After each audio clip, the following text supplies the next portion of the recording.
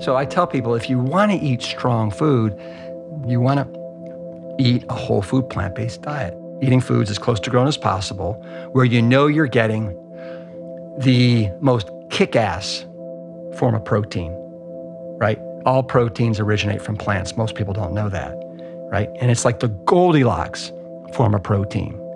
It's not too high in the sulfuric-containing amino acids that are going to promote inflammation, leach calcium from your bones, raise cholesterol levels, basically burden the dickens out of your kidneys and your liver, right? So that's one thing. You got the best form of protein, as opposed to the protein that you're going to find in red meat, chicken, fish, any of those meats, right? We now know that one of the most powerful things that you can do to create a rock solid immune system is to start eating a whole food plant-based diet. And now the 10 times the number of cells that we have of bacteria that reside in our microbiome, we're creating a healthy microbiome, and it is going to help us defend against the litany of chronic Western diseases that are out there, inflammation, all these things. Did I mention that Rip Esselstyn is here? No, of course I didn't, because I just started talking, but I'm mentioning it now, or I guess I did mention it a moment ago. Anyway, whatever. It's true. The Plant Strong man himself is in the house, back for his second spin on the pod, his first being episode 336, basically half the canon ago, back in December of 2017. As some of you may remember, Rip and I go way back. As swimmers, we crossed paths both as teens and later as college rivals, and then decades later as plant-based athlete allies. Rip, who was an NC2A All-American at the University of Texas, as well as an elite professional triathlete, was just a huge inspiration to me personally at the outset of my journey, and has been and continues to be an incredible mentor, a lighthouse, a cheerleader, and just an absolutely wonderful friend. For those unfamiliar, Rip is an OG in the plant-based space, not just as this incredible athlete.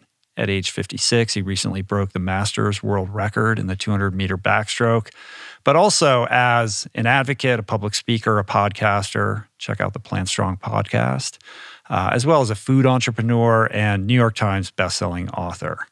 Rip's first book, Engine 2 Diet, put whole food plant-based on the map, and his subsequent books, which include Plant Strong, My Beef with Meat, and several others, really helped cement the benefits of this lifestyle in mainstream consciousness. We discuss the incredible mainstreaming of this movement.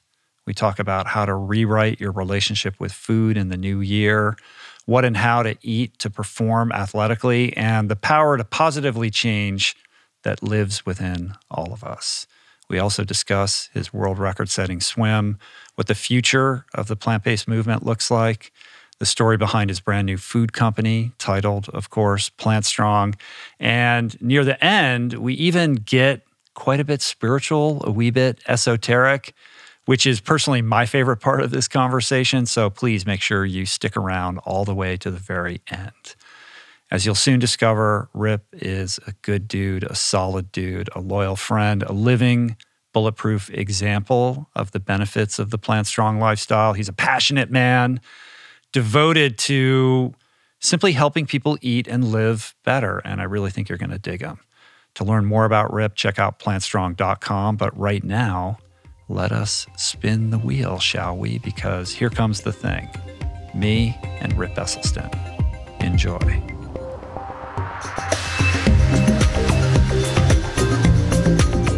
And we're doing it. Good to see you, my friend. Good to see you, Rich. We're doing this old school, which feels appropriate. Like it's audio only. We're in the original Austin house where old school Rip Esselstyn made it all happen back in the day. So now, despite the fact that I've got this crazy studio and multiple cameras, it feels good to kind of go on the road and do it the way that I used to do it back in the day with the man himself, who really has served, as many of you know, as a mentor to me, as a living example of this lifestyle. And I'm excited to chop it up with you. Well, Great to see you again, Rich, and welcome back to Austin. Yeah, man. I love it here. We're here in late October. The weather is unbelievable. I've been running around the lake and all the pathways around here. It's so livable. I mean, what's not to love, man? Yeah. Well, but you've been here since 82? 82. Yeah. I came here to go to school at UT, University of Texas, and never left, right? But I have seen it grow more than we ever imagined, from 340,000 people to we're now over 2 million with some of the surrounding suburbs. And I read something recently, we're now the 11th largest city in the United States. It's hard to believe. It still feels, I was just telling you, it still feels so livable. And it feels, I know there's been this crazy influx, but it does feel like it has this kind of homespun, small town feel, despite the fact there's skyscrapers going up all over the place and construction everywhere. And I'm sure the traffic is way worse than it used to be. Oh, I have heard that it's one of the top 5 worst congestive cities in the United States because, like you just said, it's got this small town feel, and the infrastructure cannot support the demand right now. And so we're going to have to figure out some really smarter ways with public transportation, subways, light rail, all those things as we grow up. And you can feel the influx over the last year of many more people migrating here from Los Angeles and New York and all the places. No, literally since 2000, Austin and Raleigh, North Carolina have been the 2 fastest growing cities in the country. Wow. Yeah. But this house that we're in, which now serves as your office, you bought originally when you were a firefighter, right? For like pennies on the dollar. Raised your kids were born here. Well, I'm almost embarrassed to say it now in 2021, but yeah, I bought this in 2002 for $147,000. Yeah. And it's literally worth 10 times that now, at least. Yeah. And as I told you when I was giving you the tour, this thing was rat infested. There were holes everywhere. It was like Alice in Wonderland because everything was so off level. And the amount of work that I put into this house, it was a lot of passion. But this is where basically, I grew my family. All 3 kids were born in the master bedroom of this house. And it's charming and we love it. But 6 years ago, it was time to move to a little bit bigger house. This is 900 square feet. Right. And now it's like your man cave office. The cupboards and the shelves are covered with the new food line, the Plant Strong food line, which we're going to talk about, which is very exciting. And it gives you some separation between work and family, right? Oh yeah. As soon as I walk through that door, it's like, okay, I'm focused in on podcasts, work, whatever I got to tackle in the day related to this new kind of, Plant Strong, empire that's kind of we're trying to create here. Yeah, it's impressive, man. It's a very exciting time for you. Well, thanks a lot. And you know exactly what I'm talking about. I know.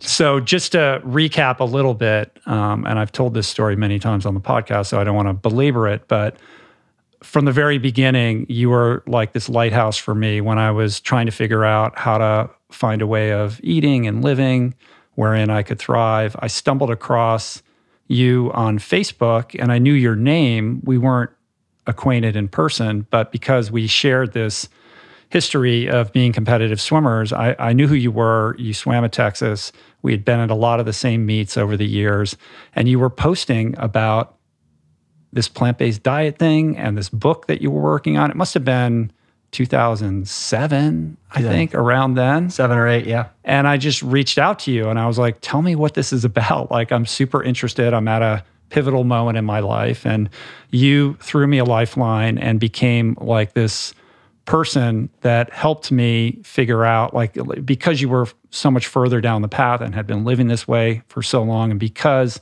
of your accomplishments as not only a swimmer, but a professional triathlete and then a firefighter, I was like, oh, this guy, like this is working for this guy. Like, here's a guy that I can like cast my gaze upon and model, how I'm going to approach this new way of living. And, it was huge. I mean, short of that, like, I don't know that I would be sitting here right now. And whether you know it or not, you played a huge role in that pivotal time for me and have continued to be a friend and a mentor in so many ways. So I just wanted to publicly thank you for that. But given that you have been in this game for such a long time, and I think Engine 2 the first book came out in 2009, right? February 25th, yeah, 2009. I mean, and you had been living this lifestyle for many years prior to that. It has to be unbelievably gratifying to bear witness to the mainstream adoption of this lifestyle, because the differences between when I began and when your first book came out to what it looks like now, I mean, it's unbelievable. Now, it's moving at warp speed, truly, right? And the fact of the matter is, it can't move fast enough, right? Especially given what we're facing right now with the health of this country, with the climate crisis that's afoot right now, as we're going into COP26, the big conference in Glasgow, Scotland. And when I wrote my book, I think that maybe there were 10 books that had been written that were all plant-based. Colin Campbell. You had John Robbins' Diet for a New America, Diet for a New America. Colin Campbell, obviously, with the China study, and a handful of others.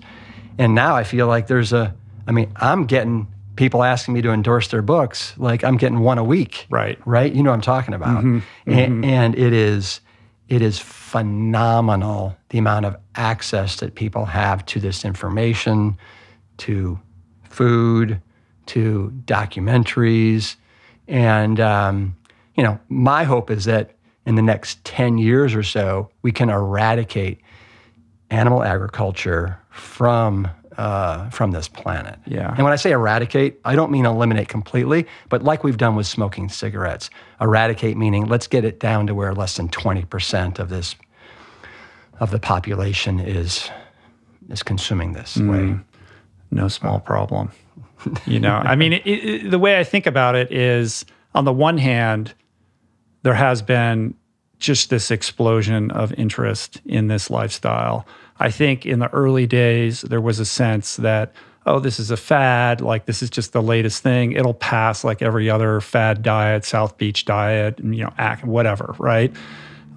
Clearly, history has said otherwise, like this is here to stay. Every restaurant you go into has plant-based options. The explosion of meat and dairy analog food products is unbelievable. Just go to any grocery store across America and quickly, that's expanding across the world.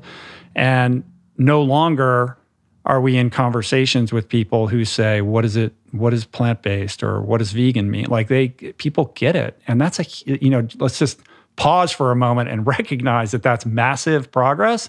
Yet at the same time, the consumption of meat globally has never been higher. The incidence of chronic disease seems to be on the rise. The explosion in diabetes, type 2 diabetes, all of these chronic lifestyle ailments that are rooted in diet and lifestyle continue to metastasize. So it's like these parallel tracks. So on the one hand, we can celebrate the growth of this movement. On the other hand, there's a despairing aspect of how I look at it where I go, is this making any difference? Like, how are we actually going? I mean, there's other systemic things that we have to talk about, healthcare, et cetera. We have to create environments that are conducive to healthier lifestyles, et cetera. But how do you think about, like, how do you stay optimistic and rooted in the mission? Well, I would say that I am the glass is half full, not half empty kind of guy, right? And so I'm always looking for I'm very optimistic. And I have a lot of hope. I mean, I have hope for humanity. I see all the good that's out there. I also see, a lot of the bad and the ignorance. But I think so much of it is just educating people. And, that's one of the things that I spent my whole career doing. I mean, my path. Right? I mean, and we should probably recap that a little bit for people because, there's a lot of new listeners since the last time you were on the show. Yeah. I was inspired by my father and his groundbreaking research at the Cleveland Clinic going back to 1984. And as a surgeon, he kind of decided to tackle the fact that heart disease was kind of this a making of our own cause because of what we're putting into our mouths. And he and I would say Dean Ornish have the most profound evidence-based research on the planet showing you can actually metabolize away these plaque formations just by changing what you eat. And so my father's been, like you said, I was a bit of a lighthouse for you. My father's been a huge right. And I don't think it could be overstated just how radical a notion that was at the time that he was making those proclamations. Well, and everybody called him a quack. They made fun of him. But my dad has always been a truth seeker, and he doesn't care, what people think. And so he's got a pretty thick skin. And so he forged forward, and, lo and behold, he started in 1984, and by 1991, he had some pretty profound angiographic evidence. Basically, it's like an X-ray of the arteries, where they put a dye in there, but you can actually see the before and after, and it was hugely dramatic. And he's gone on since then to just do this again and again and again and again to show that it wasn't a fluke. His book came out in 2007, Prevent and Reverse Heart Disease. He's been written up in at least 7 of the peer-reviewed medical literatures that are out there. And he now sits on the American College of Cardiology. He's one of the members there. And how old is he now? He's going to be up there. He's going to be 88 in December. But like just a whippersnapper and like as vital as ever. Has he lost a step at all, or? No, and he bikes every morning, and he's doing fantastically well. He's because of COVID, he's a little bit more sheltered in place. Because of his age, he's taking some precautionary measures. But what he was able to do influenced my trajectory, my whole path in life. And so when I, went to University of Texas at Austin, as soon as I graduated in December 86, I started eating this way. As soon as I was off the athletic dining room table with the football players of steaks and bacon and eggs and all that stuff. Did you do that kicking and screaming, or you were compelled by your father's example? No, people always ask that. And I have so much respect and admiration for my father. And I have always been like one of his biggest cheerleaders. And so kicking and screaming, not in the least. I embraced it in a big, powerful way. And then I was trying to figure it out, of course, for the first, couple months, year. But I also decided when I graduated that I was not destined for a 9-to-5 desk job. It was just made me want to like shrivel up and die. So I always loved competition and the thrill of it, and just the black and whiteness of it. Like, okay, there's no BS. It's just, whoever crosses the finish line first, there you go. You're the winner. And so I decided to try my hand in triathlons, and I did that for a decade, right? Swimming, biking, running. I became the premier swimmer in the sport for almost a decade, and one of the top 10 in the United States at the international distance. Not the Ironman. That required such a whole nother mentality and level of, I'm going to say, commitment to training. And I already was training 2 to 5 hours a day. And I saw, the Molinas of the world and Dave Scott and Mark Allen. And I was like, I'm going to stick to the shorter stuff. But you did compete at Kona and were first out of the water. Listen, you might have gotten past quickly thereafter, but you got that TV time. Yeah. No, I competed in Kona just because you have to. I mean, back then, I wanted to do it. It's the granddaddy of all Ironmans. It's the reason I got into the sport. I saw Dave Scott in 1981 or 2 on Wide World of Sports, and I was like, oh my God, this guy is a stallion. I want to do this.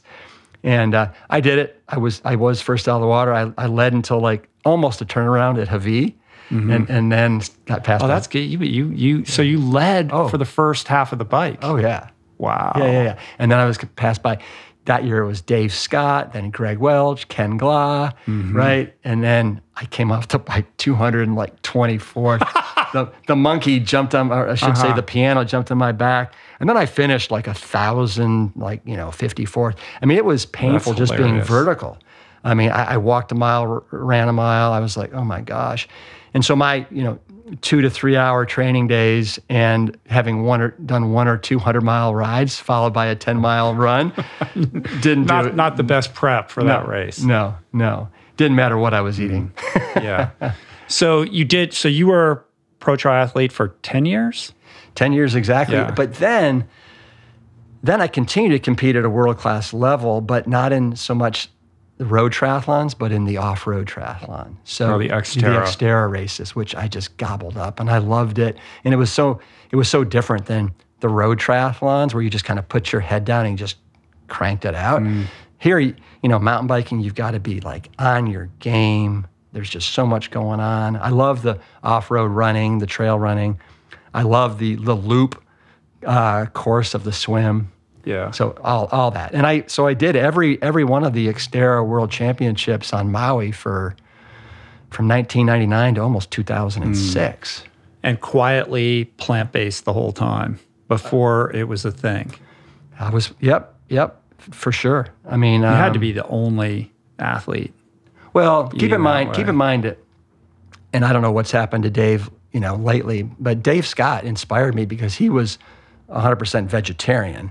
And he was so hardcore, he'd wash his cottage cheese and things like that to rinse off the excessive fat.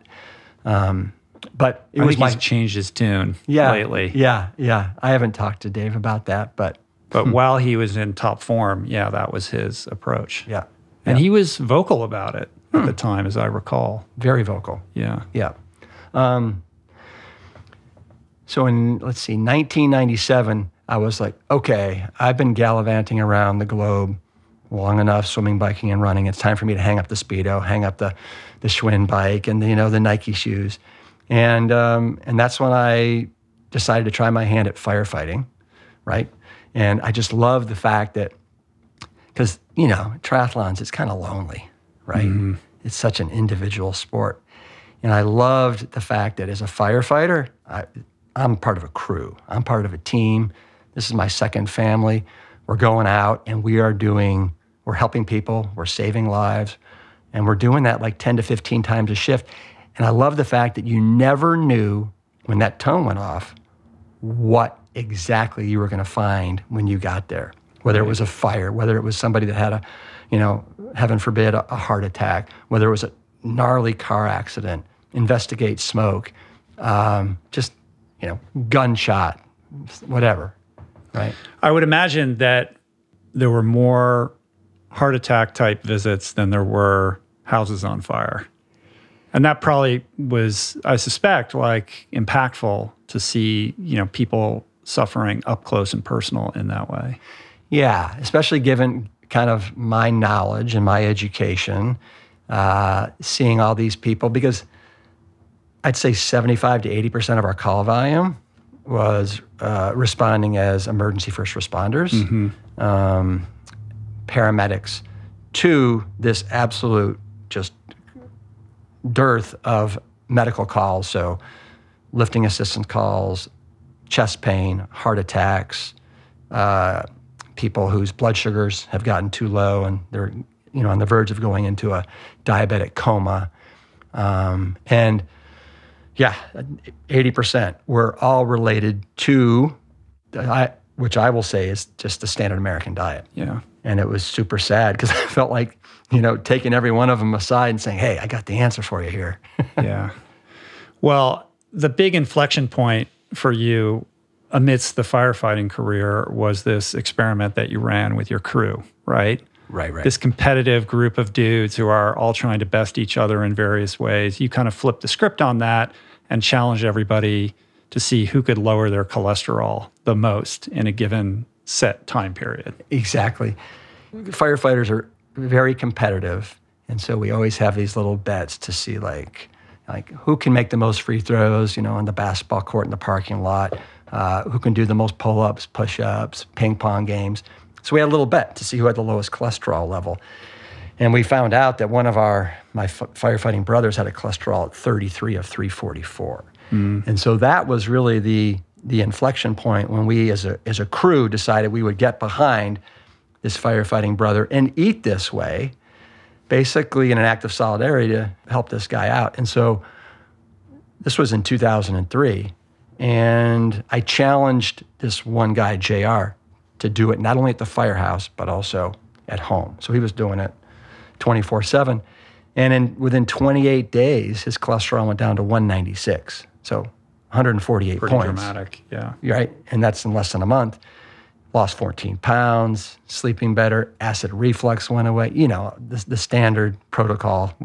And then the next thing you know, this is becoming a tradition at Fire Station 2 on the C shift.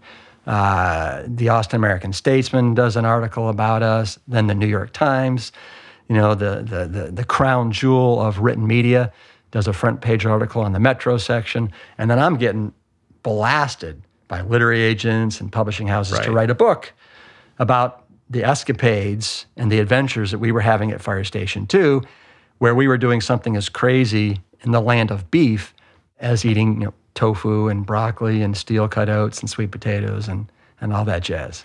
Did you have a sense, like a light bulb moment of like, oh, this is opening a door to a new path for me? Or were you just kind of responding to what was getting thrown at you at the time? No, forever I was just responding to what was being thrown. I had, I tell this story, I don't know if I've told you, but I probably got letters and emails and phone calls from 30 different publishing houses and literary agents soliciting me to write a book, and I never responded to any of them. Oh my God. No, I was like, I'm like, no, who am I? I'm not a doctor. I'm not a life coach. I'm not a dietitian. I've got no business writing a book. And frankly, the thought of writing a book was very intimidating. Yeah, it's scary. Yeah, super scary. And at some point, and I'd say it's probably 6 months after the barrage started coming in, I just was like thinking, you know what?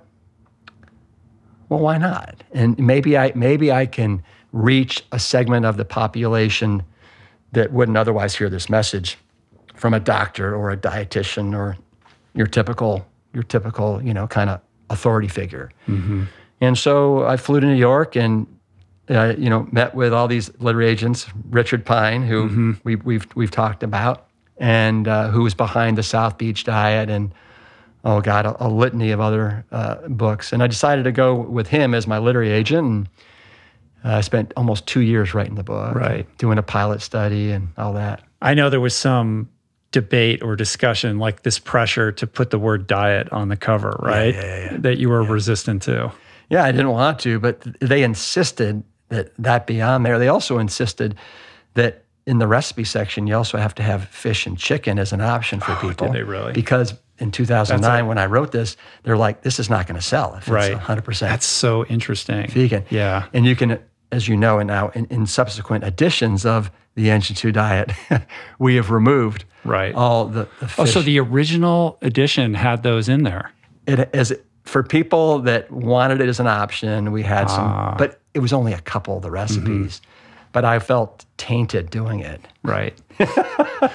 But the book goes on to become a New York Times bestseller, which had to be surreal for you. And it really does create this opportunity and this platform to step into this sort of call to service in terms of okay, I now have this situation in which I can really apply what I've learned to help the many that are suffering in various ways. And what's so beautiful about what unfolded, and we talked about this the last time, is that it becomes this extraordinary family story. Like everybody in your family participates in what was, hence created to basically, convey all of this wisdom from your father and your mother and your siblings, et cetera, that has gone on to impact millions of people. Yeah.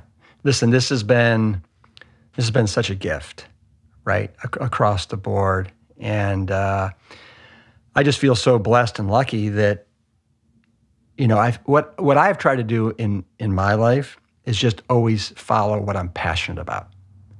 And that is kind of served me very well. So when everybody told me, oh my God, you need to get a real job. Well, you can't just do triathlons. That's ridiculous. I was like, listen, just let me figure it out. And I did that for a decade. And then I became a firefighter and loved being a firefighter. But then after I wrote this book, The Engine 2 Diet, and we haven't talked about this yet, the universe, kind of opened up, the clouds parted, and I got this invitation to become a healthy eating kind of crusader of sorts for Whole Food Market stores. And John Mackey, he read the book, and he was like, Rip, I want you to come on board. I want you to educate our 100,000 team member base. I want you to, lecture to as many of our customers as you can, go around to the UK, Canada, the United States, visit all of our stores and do that. I also would love for you to be a healthy eating immersion partner, and we will pay for our sickest team members to go and learn from soup to nuts about this lifestyle. And so, it's just crazy, the growth trajectory that I was thrust into in the span of, writing the book, having it, hit February of 2009, and then getting this invitation to be a health eating partner with Whole Foods Market in really the summer of 2009.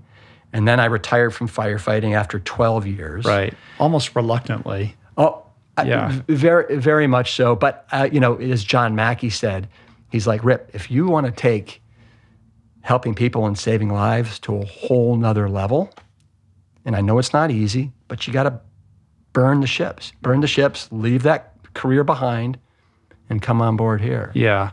And not for nothing, but I remember back in those early days, there were certain prominent figures in the movement who will remain unnamed who were of the opinion that it was impossible to make a living in this kind of vein of advocacy. Like, you can write a book, that's fine, or you can, try to help people, but ostensibly you're going to need another job, right? Because there was no roadmap or blueprint for what you created.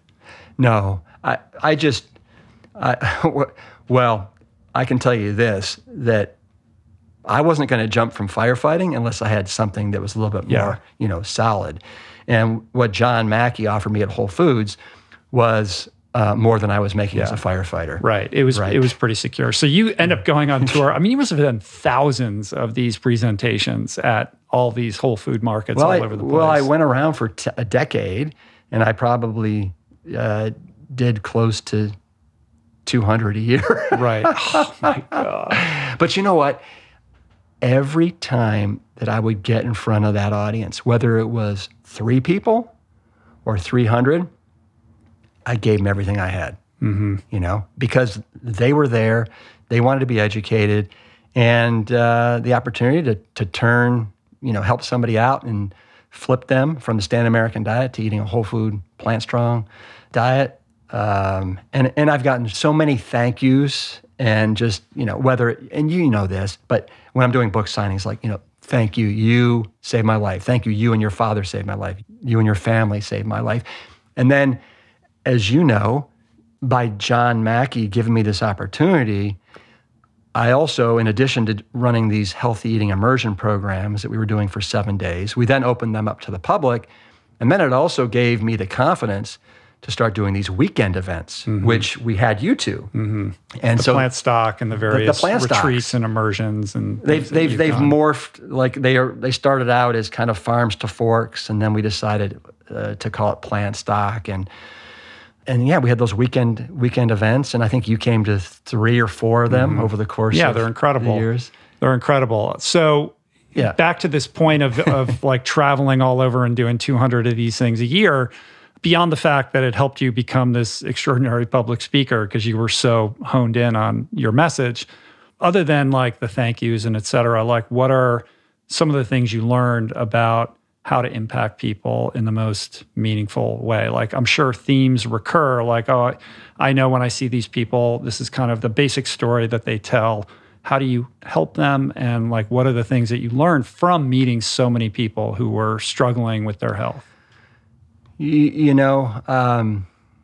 I think that the thing that I learned more than anything was nobody is too far gone, and that just about anybody can turn it around. And, Dan Buettner talks about this a ton, but you have to create the right environment so the healthy choice is the easy choice. That's a big one.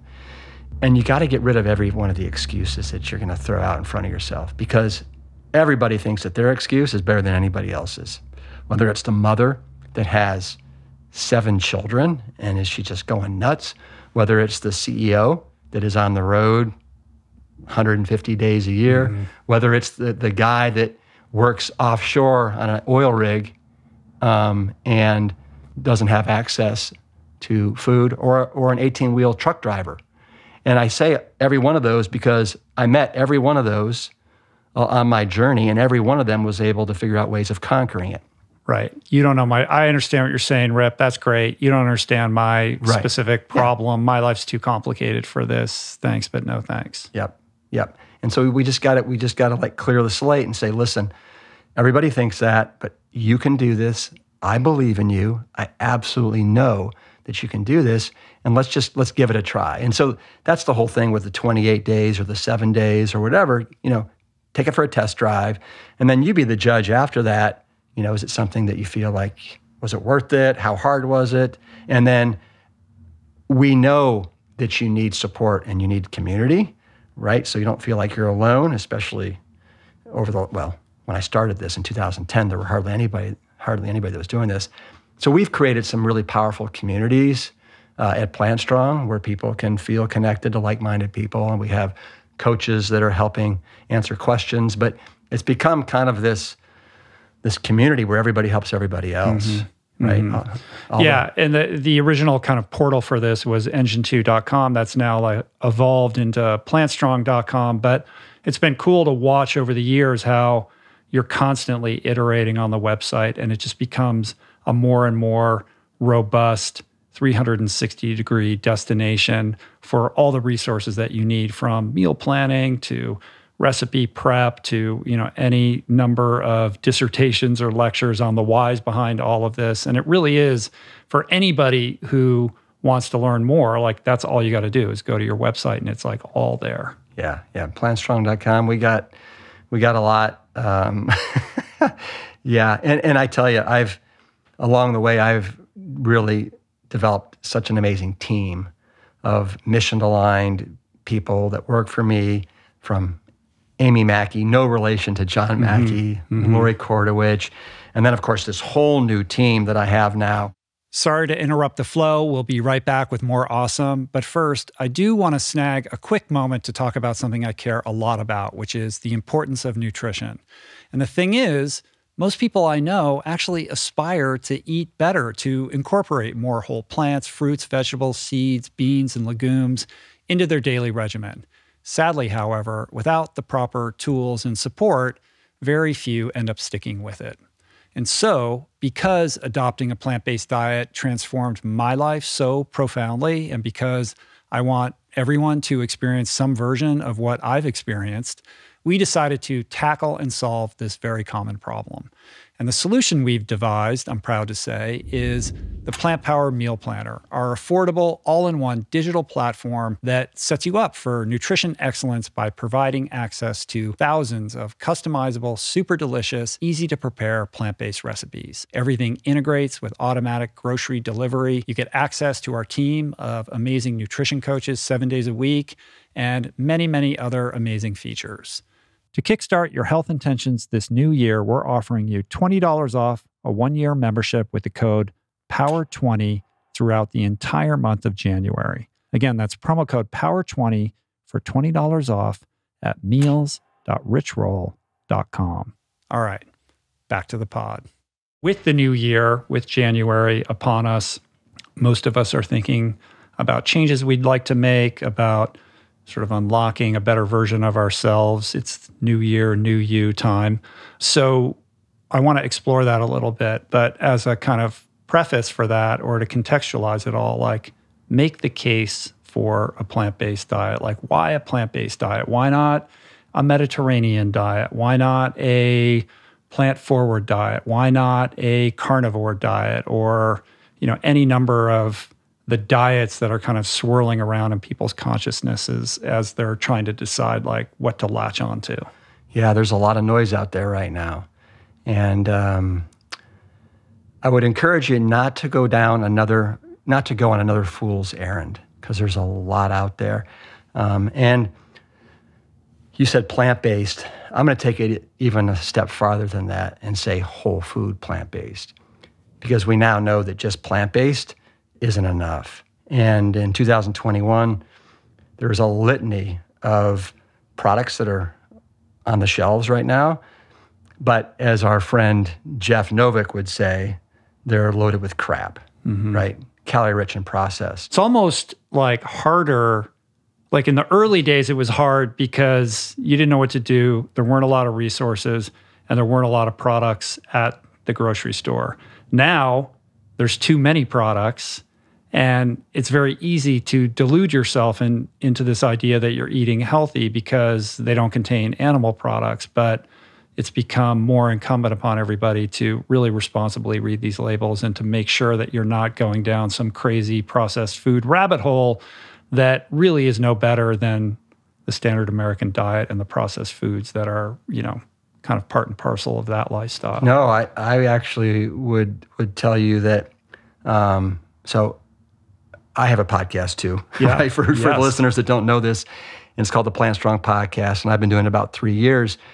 And yesterday, I interviewed Kim Williams. I know you've had Kim on maybe once or twice. Once or twice. And for people that don't know, he's the head of cardiology at Rush University Medical Center. He also, in 2015 to 16, was the president of the American College of Cardiologists. And he said that eating a highly processed vegan diet is actually as unhealthy or more unhealthy than eating a animal-based diet. And he cited a study that was in the Journal of the American College of Cardiologists in 2017. And, I came on board Whole Foods in late 2009, 2010. And one of the things that John Mackey tasked me with doing was doing a line of food products called Engine 2 Plant Strong, because of the 20 or 30,000 different products around Whole Food shelves, there were maybe 50 that John could eat, right? Right. Yeah, because he's very diligent and hardcore. Hardcore, right? And so he loved the criteria that we had at Engine 2 as far as being 100% whole grain, low sodium or no added sodium, no added sugars or minimal sugars, low fat, 100% plant-based. And so he said, Rip, in conjunction with the Whole Foods team, let's start rolling out some Engine 2 products. We'll license this from you, and let's see what we can do. And looking back now, this was so easy for me because I was just really a passenger. It was a licensing arrangement. I had access to the whole Foods infrastructure, from the lawyers, the graphic designers, the food scientists. They were doing all the travel to the manufacturers and making sure that they passed all the quality control tests and all these things. And I was just basically saying, testing it and saying, yep, I like it, or nope, that's not gonna work. Right. But kind of going back to your original question. So to me, it is so easy to get swayed into this mistress of plant-based foods, which, hey, I've had them, right? They're absolutely delicious. But if you are making these the foundation of how you're eating, that's a bit of a problem. Right. So then maybe define whole food plant-based. Yeah. And let's like build upon that and then talk about why that's optimal. Yeah. So whole food plant-based is when you're eating foods as close to grown as possible that are minimally processed. And the one thing I left out earlier is we're not doing any added oils, any processed oils. So, for example, if we were to pick up one of our products, you'd recognize just about every ingredient in there. Jasmine rice, roasted red bell peppers, onions, ginger, turmeric, okay? It's not going to be pea protein isolates, soy protein concentrates, coconut oil, safflower oil. And what you'll find typically in all these plant-based products that are littering the shelves right now is they don't have any whole food ingredients. It's all oils, sugars, salts, and plant-based proteins. Mm-hmm. And, our friend Colin Campbell, he's like, the whole is always better than the sum of the parts. And when you're eating whole foods, an apple, an orange, a mango, brown rice, you are getting this symphony of fiber, water, phytonutrients, antioxidants, protein, carbohydrates, fats, just the way nature intended. And that is going to make you the best Rich Roll, the best Rip Esselstyn, the healthiest version of ourselves. Mm. So I'm kind of jumping ahead a little bit right now. But so what happened is Amazon basically acquired Whole Foods in 2017-ish. And the world kind of shifted from underneath my feet and the whole Whole Foods culture for the most part. And all of a sudden, they had a little different philosophy. And know that Engine 2, it was a control brand of Whole Foods. So Whole Foods owned it. Right. It was a licensing deal for you, with you. Yes.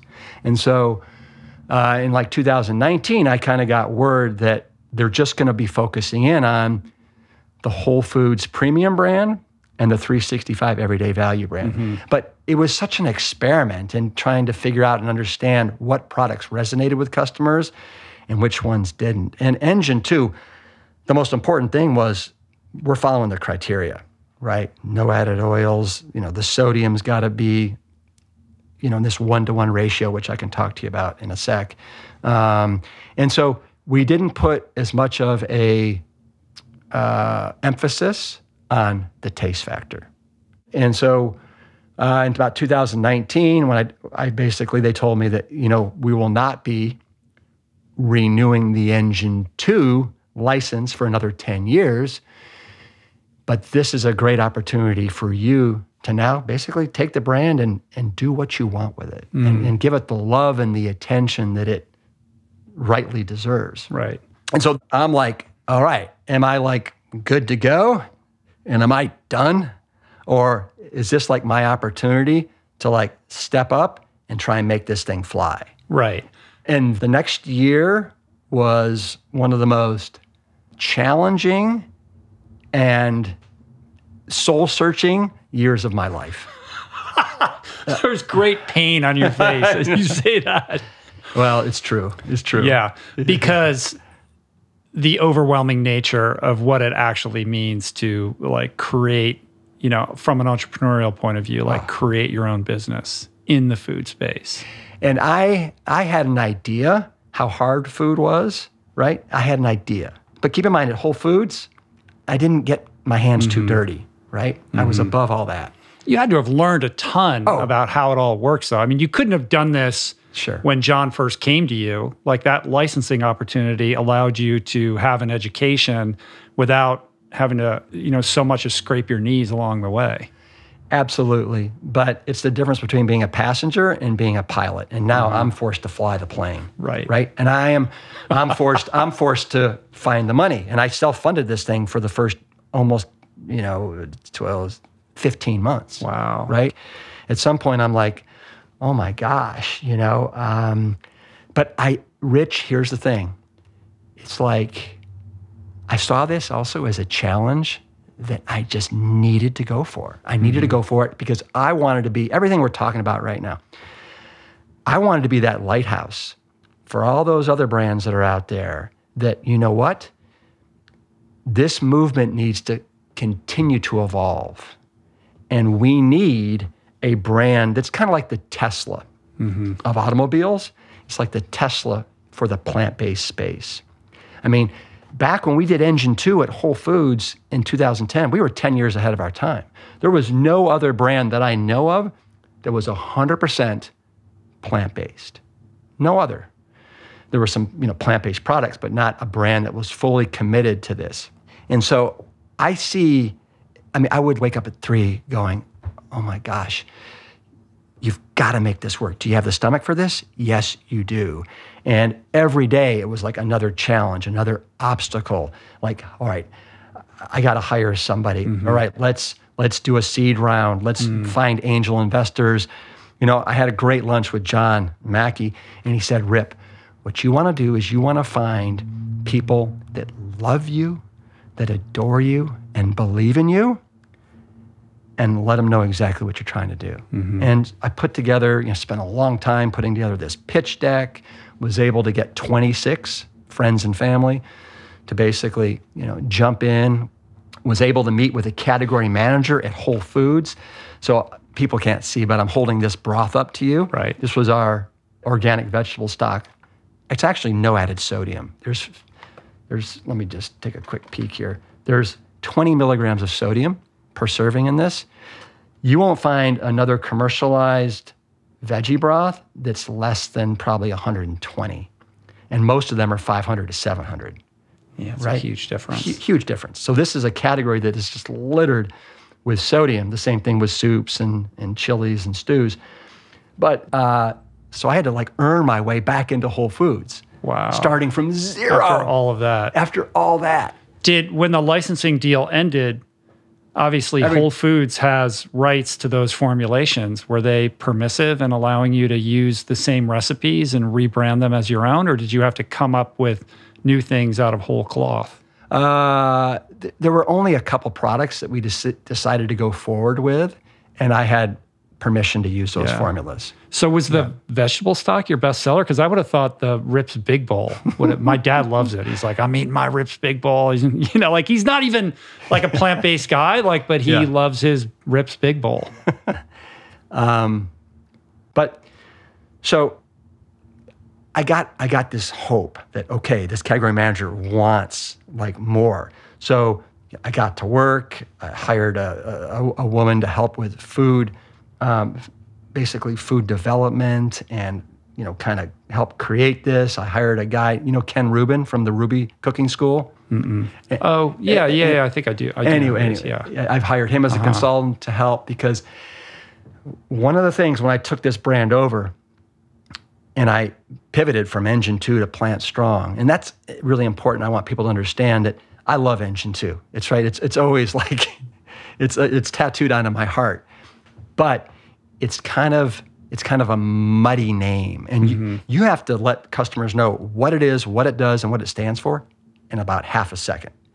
And so Plant Strong, I decided to pivot to Plant Strong as the name, and you can see the new packaging. I mean, it's really gorgeous. It's clear immediately what it is, what it's about. Yeah. And I mean, you can see the ingredients that are in the products. I love the new logo. And how many SKUs of the new line are there right now? So, I mean, there's lots of stuff up here on the shelves. There are, so there's different channels that you can go into, right, with food. And you have to do it very strategically. So at retail, we're starting at Whole Foods. Whole Foods has asked for a 90-day exclusive. That exclusive period runs out November 1st. So starting November 1st, we're going to go out into other retailers like Sprouts, like Wegmans, Rayleigh's, a lot of the natural food channels. And then when we have our sea legs, we'll also go into some of the more conventional channels, like the Targets. What's the one down in Florida that's so... Piggly Wiggly? Walmart? Yeah, well, Walmart's one, but yeah.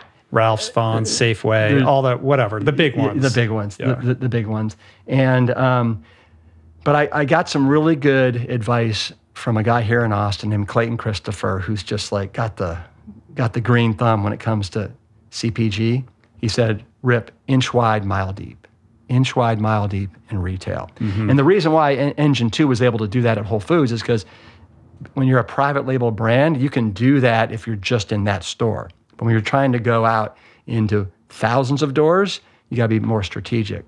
So we took the bestseller, and then we're doing line extensions. So we're doing on the broths, we're doing basically the same one. We're doing a vegetable broth. We're also doing a shiitake mushroom broth.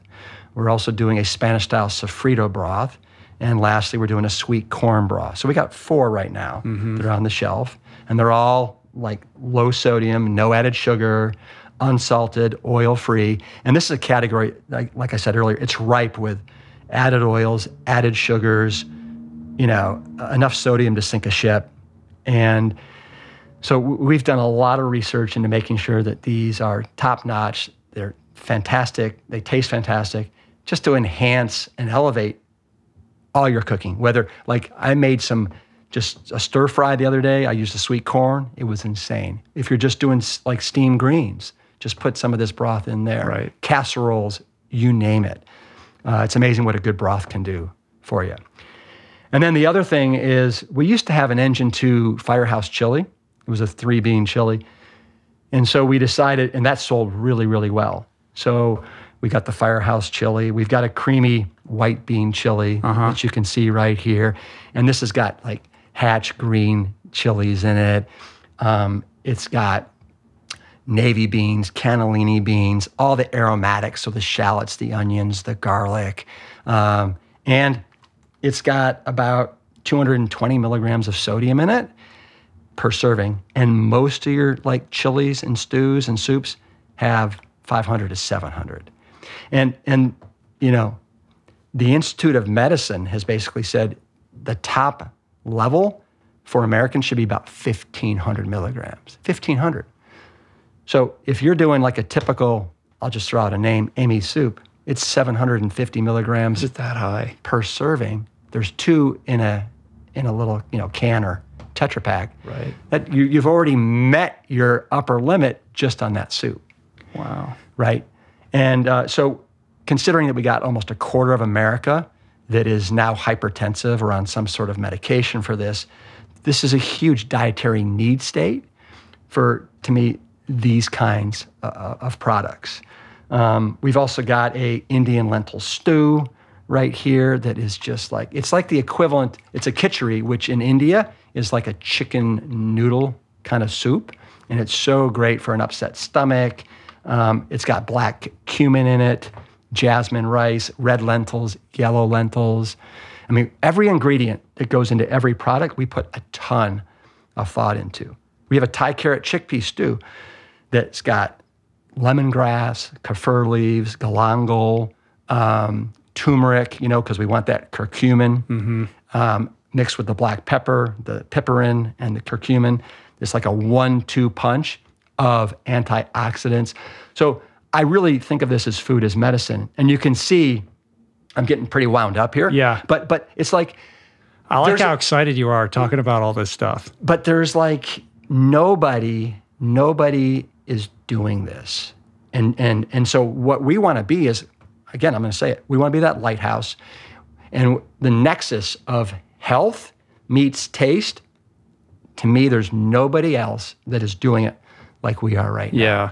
I imagine, look, any entrepreneur is trying to build a business. You're not only facing obstacles, but you're compelled to have to face the possibility of making compromises. Like everything's a compromise. There is no ultimate, like, yeah, you could do it this way, but then you're going to have to do this. Or if you do it this way, it's going to cost too much. Or you can use this packaging, but this is going to happen. Like every decision has all of these kind of downstream ramifications. I just know this from, Julie's experience with her cheese company and all of that.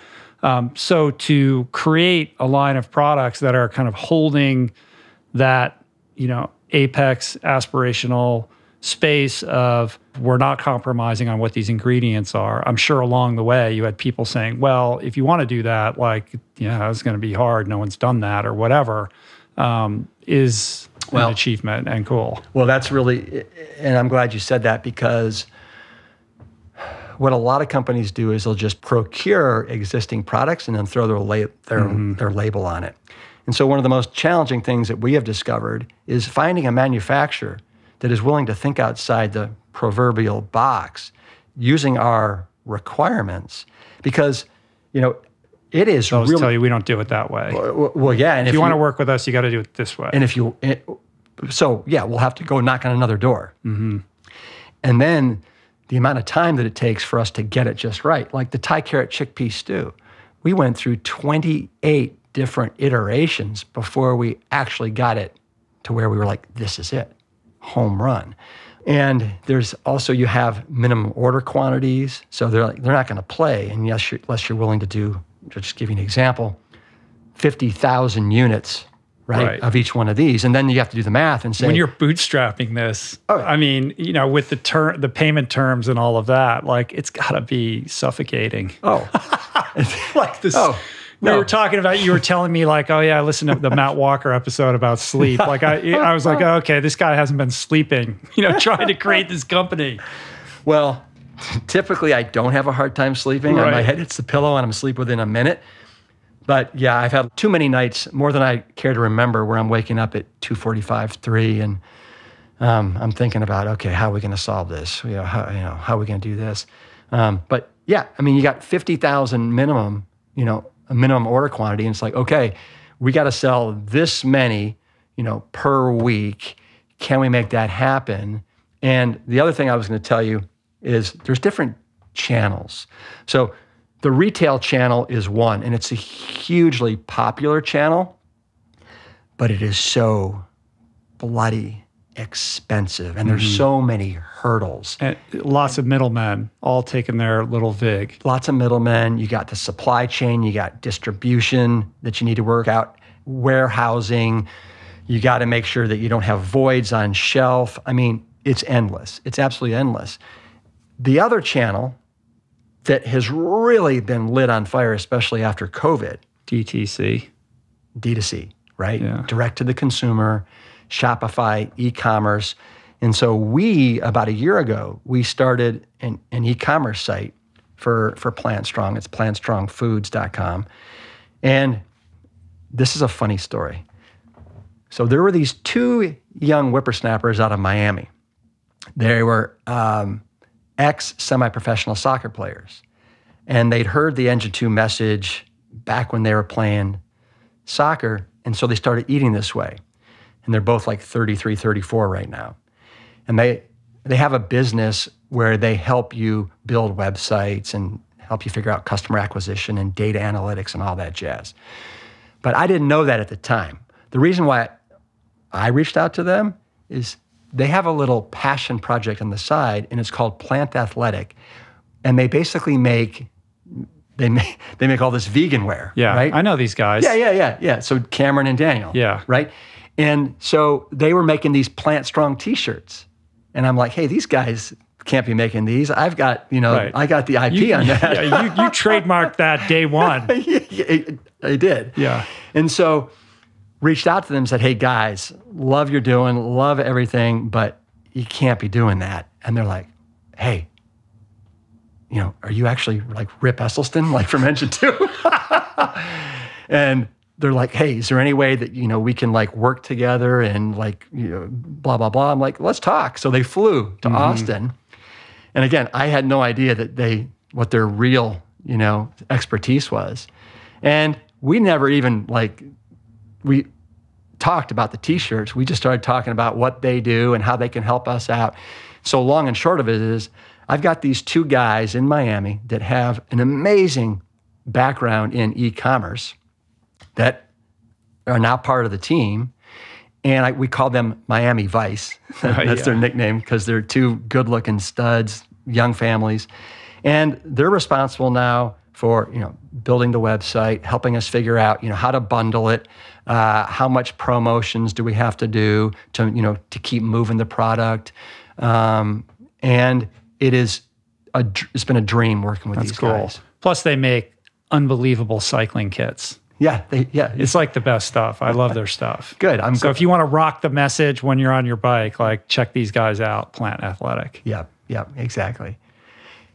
And so, and in that channel, right? That's where we took some of the best sellers at Whole Foods that we're not going to do at retail, but we're like enthusiastically doing on e-commerce, like the Rips Big Bowl. Yeah, it makes perfect sense. I mean, when I think you have all this experience with Whole Foods, so you kind of understand that, but the economics of that ain't great. And you have this incredible community of people that you've built over many, many years who are passionate about you, your message. They want to hear from you. They're ready to, go wherever you want to lead them. To me, DTC just seems like the best way to go. You should even do, maybe you're already doing this, I don't know, but like a subscription model where it's like every month, you're going to get your box of all the stuff. You get that recurring revenue stream, and it just allows you to be more connected to this community that you've created. Yeah, no, we're on the subscription. Yeah, okay, that's definitely smart. Yeah. We got hundreds of people that are subscribing. They need their Rips Big Bowl. Your father should get on that subscription, yeah, actually. I'll get him on it. That's a Christmas gift. I'll buy him a subscription. I'll hook him up. But so we took our best sellers. So we got like the Rips Big Bowl, and we added back the banana walnut. That was my favorite. And we've actually taken it and we've upgraded everything. So we're now using organic oats, right? You gotta be organic, especially with the oats and the glyphosates that are out there right now. We've totally upped our inclusions. So the dates are they're like date marshmallows. They just kind of melt in your mouth. The dried banana, no added oils, no added sugar. It's just literally dried banana. Like, you ever had the banana bar? Mm-hmm. Anyway, and it's like amazing. And then the berries, the raisins, everything just rocks. And then we started these granolas because we had granolas back in the day, but we decided to up our game in the granolas. And so we've got an all-American apple pie. We've got a classic oatmeal raisin cookie. We've got a berry crumble, and we have a tahini chocolate chip cookie as well. Yeah. So, and the thing that make these so unique is there's no added oils, there's no added sugars. Instead, we're using most granola. There's so much sugar in those things. Yeah. So we're using macerated dates. So it's just the whole date. So you have all the fiber, all the nutrition that comes with it, and then also apples as well, right?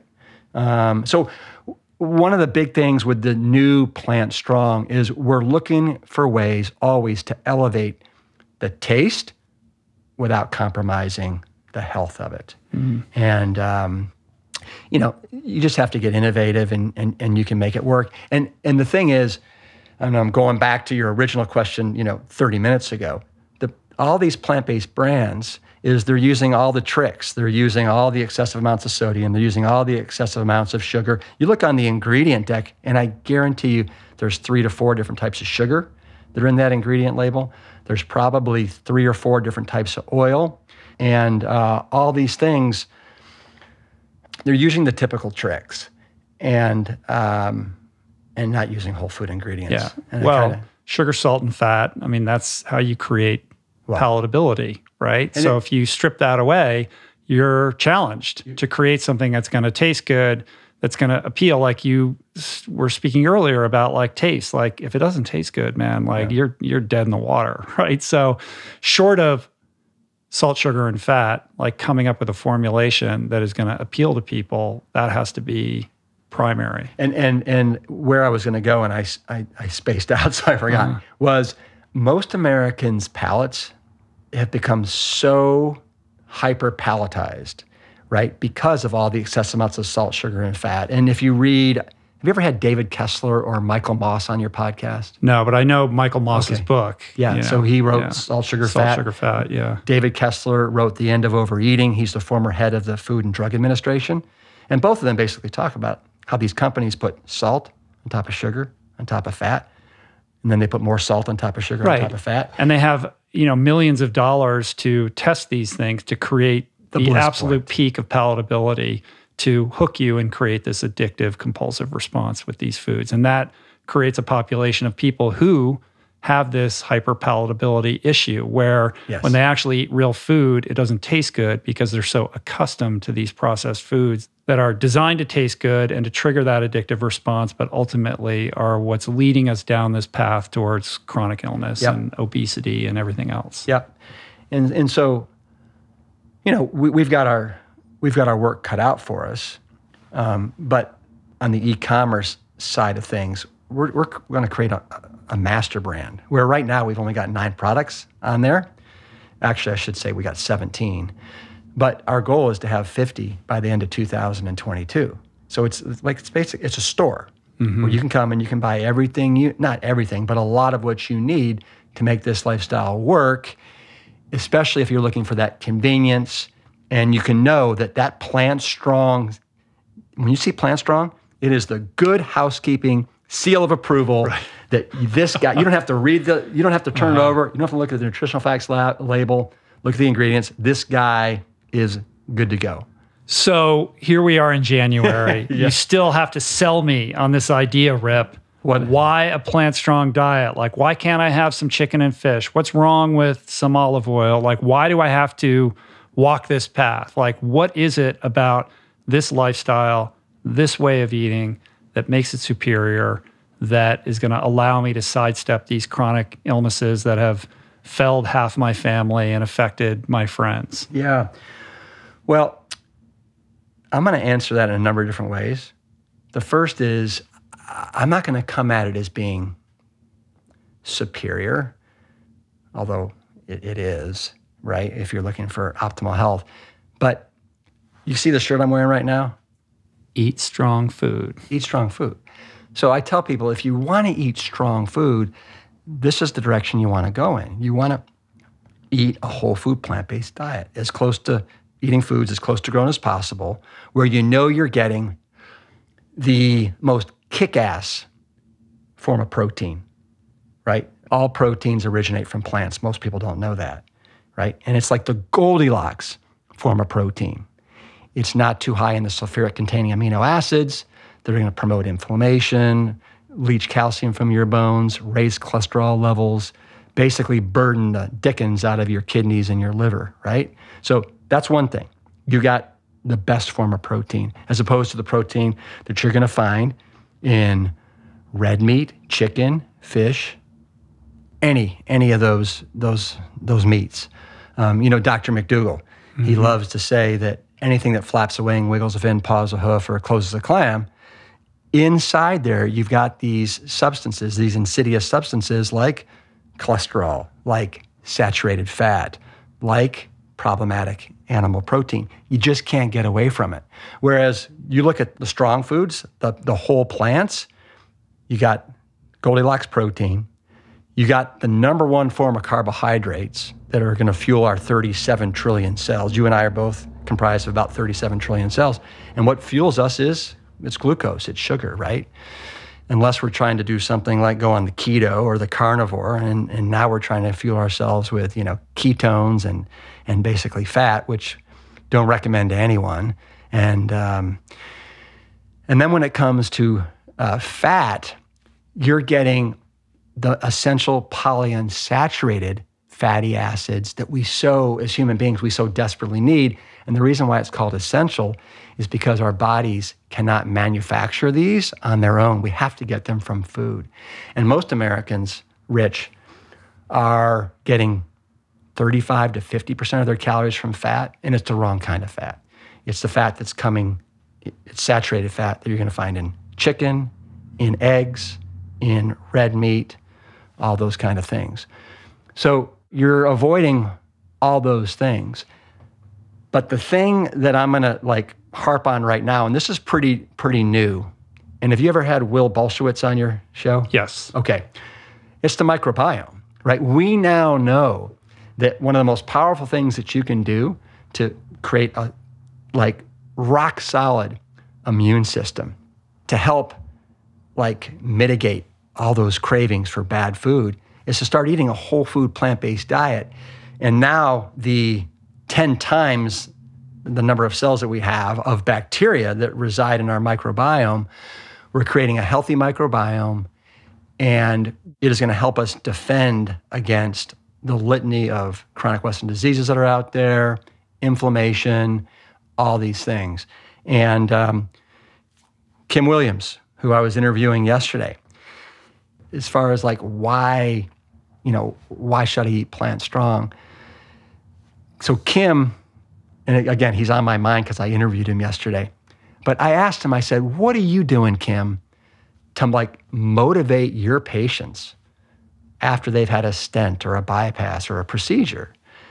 And he said, Rip, I found this motivational interviewing technique. I discovered it in January of 2019, and it works almost every time, like a charm. I'm like, tell me, I want to know. And he said, okay. So I walk into the room and I let him know that I am Kim Williams. I'm the head of cardiology here. If you don't mind, I'd like to ask you a couple really silly questions. First question is, what's your understanding of why you ended up here and needed a stent or bypass? And he said, they'll say, well, I had a blocked artery. That's my understanding. And he'll say, right. And what was it clogged with? And he said, 90% of the time they'll say plaque. And he'll say, exactly. And do you know what was that plaque made of? And he said, most of the time they'll say, well, cholesterol and fat. And then he'll say, well, where did that come from? And they'll say, well, I ate it. And then he'll say, and what foods have that saturated fat, have that cholesterol? And if you want to continue to eat that way, know that I will be here. Rush University Medical Center will be here with our 51 cardiologists to play surgical whack-a-mole, right? And we'll put in another stent. We'll do another bypass. Or if you decide you want to eat plant-based, you probably never have to see us again. But he said just the fact of getting that coming out of their mouths and connecting the dots is super powerful. I think it's cool that, what I hear in that is he's giving the patient agency. Like we're used to like the doctor coming in and saying, this is the way it is, and this is why you're here, and here's what you need to do, and then goodbye, as opposed to a line of questions that then compels the patient to think. It gives them sort of power over those decisions and leads them towards the conclusion that ultimately he wants them to arrive at. Exactly right. Yeah. And now they're a participant as opposed to being lectured at. Exactly. Right. Where they're just going to tune out and go do whatever they're going to do. Yep. Yeah. Yep. So, I mean, frankly, for health reasons, whole food, plant-based, that's like the pinnacle. That's where you want to be headed. But I mean, as we started, I think said in the very beginning of this, we got this climate crisis that's afoot right now. And, from everything that I've read, and, we're already over 400 parts per million when it comes to the amount of carbon dioxide in the atmosphere, which is, I guess, very, very scary.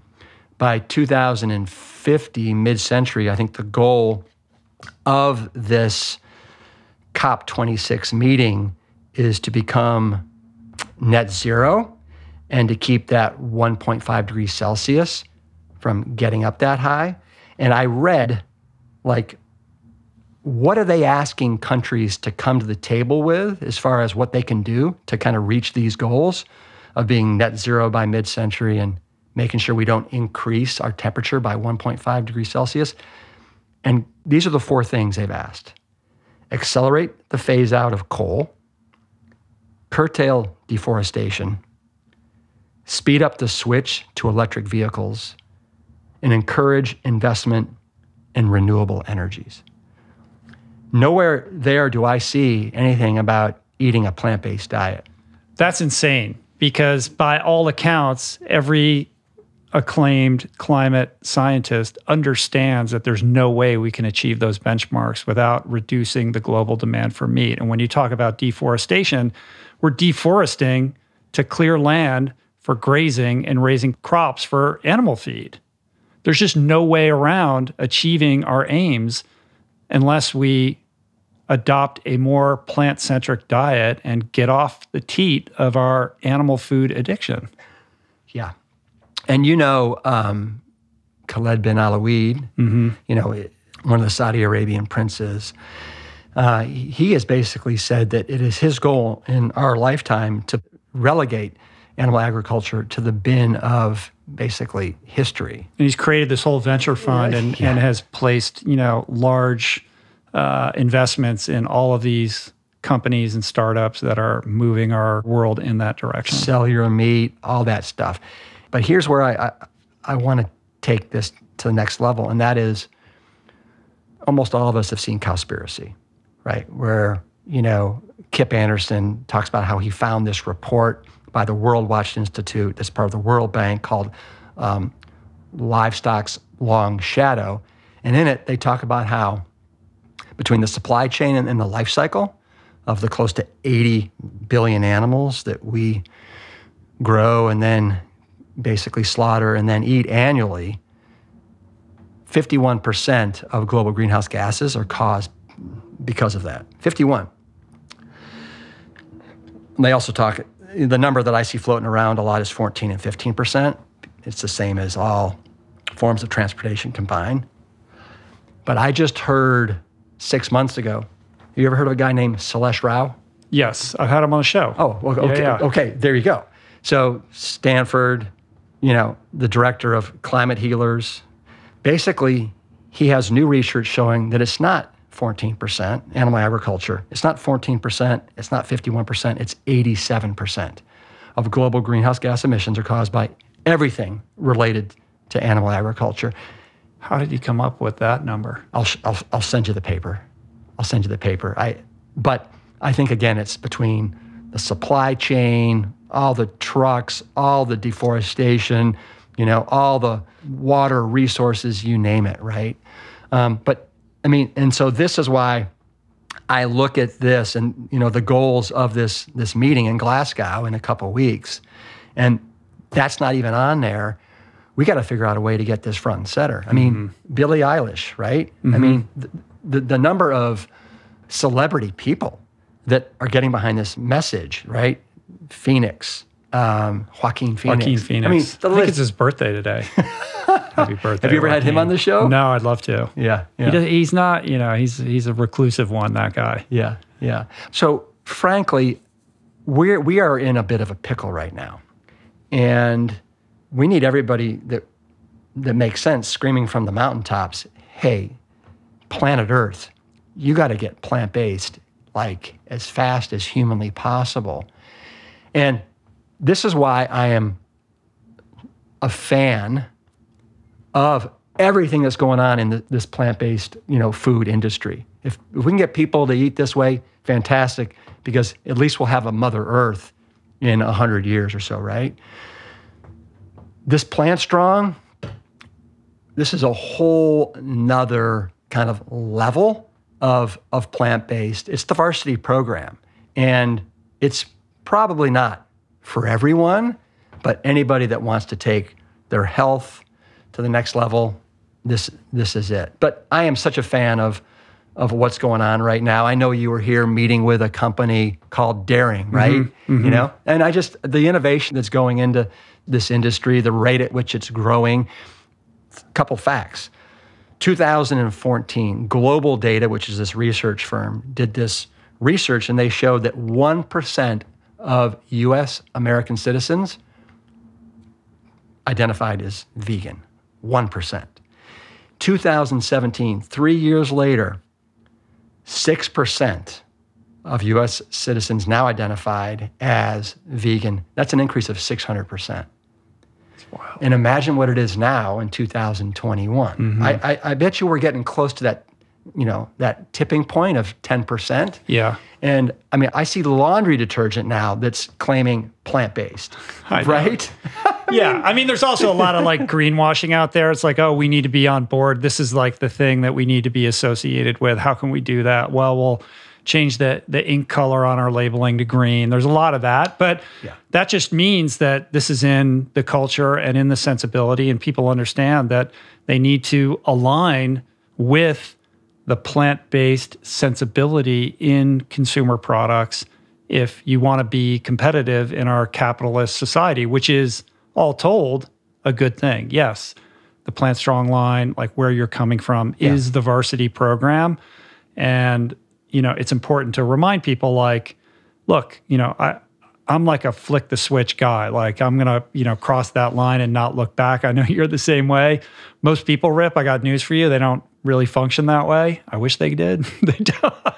We got to ease people into this, and any changes that you can make in a positive direction are awesome. I mean, you mentioned Dr. B earlier, Will Bolshewitz. Yeah. You know, when I got interested in this, it was very much from a personal health perspective and perhaps a vanity perspective. I was fat. I felt like shit. I saw those before and after angiograms that are in your dad's book. It's profound. You see the reversal. You're like, wow, just eat plants and you can go from A to B on this. Like, that is unbelievable. Like, and it got like branded into my brain. But now we have all these other on-ramps for people that are interested in making changes. So perhaps you're not worried about heart disease, or perhaps you're not worried about diabetes. Yeah. A lot of people are. That's a good reason to consider this lifestyle. But maybe you have an autoimmune disease, or you have some kind of inflammation that you can't get on top of. Dr. Will Bolshewitz will tell you that the best way to begin to address that is by increasing the diversity of plants in your diet. Like, that's his whole thing. It's about the diversity. He wants you to get 30 different I know, every week. Right? Like, that's a challenge. You want a challenge? Yeah. Take that challenge on. That's not so hard. It's not telling you you can't do X, Y, or Z, and it's not focused on the things you're not eating. It's about, like, how can you get 30 different types of plants down your noggin every single day? Like, you know what I mean? And I love that. Well, and now we have this environmental issue. You know, when I began this journey, I don't know about you, like, I wasn't thinking about that at all. Now I think about that all the time. It's so powerful. And I think everybody is thinking more deeply about how to live more sustainably and more gently on this planet. And when you look at the numbers and you kind of really sit with everything that you just shared, Rip, you can't get around the fact that pivoting towards a plant-based world is really a crucial aspect of this solution.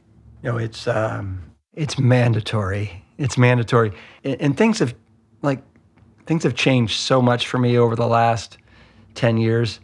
Like you, I've got kids now. I've got 3 kids. And you can't help but think about their future, right? And then their kids. And the fact that these guys are talking about, you know, climate change. And, you know, we had last February, Rich, you probably heard about, we had Snowgeddon here in Austin, Texas.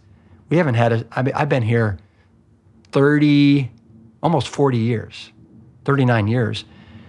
We had snow for 3 days. We had freezing temperatures for almost 4 or 5 days. We had the electricity off on our house. We had no water. It was downright frightening. And most people don't have 4-wheel drive vehicles.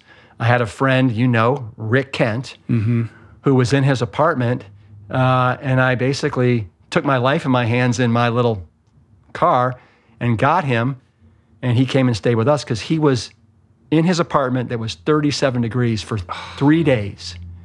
And I was like, dude, you're gonna die. You know, things like that. And then of course, you know, the fact that, you know, we're having the hottest year, you know, ever. And it seems like every year is the hottest year ever. It's staring us right in the face, and it is downright scary. How old are your kids now? So I got a set. Thank you for asking. Yeah. I got married late in life. I was 40, almost 44 when I got married. You had your Peter Pan thing going on for a while. Big time, big time. But and I married a wonderful, wonderful woman. Oh my gosh. But I got a 7-year-old daughter named Hope, and Hope is an absolute firecracker. And then I've got a 12-year-old daughter named Sophie, and Sophie is like an old soul. She is so like cool, calm, collect. She, you know, keeps us in check. Yeah. It's just crazy.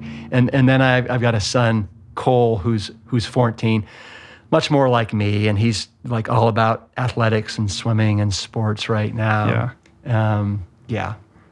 Have you had any challenges with them deciding like, hey, you know, because look, when you're a parent, like nothing you do is cool. Like, you know, they like, I don't know what your experience has been, but like my kids, like they're like trying to figure out how to define themselves in opposition, right? So they're like, yeah, I know you do that stupid thing over there, but like I'm going over here, because they're trying to figure out who they are, right? And part of that is great and natural.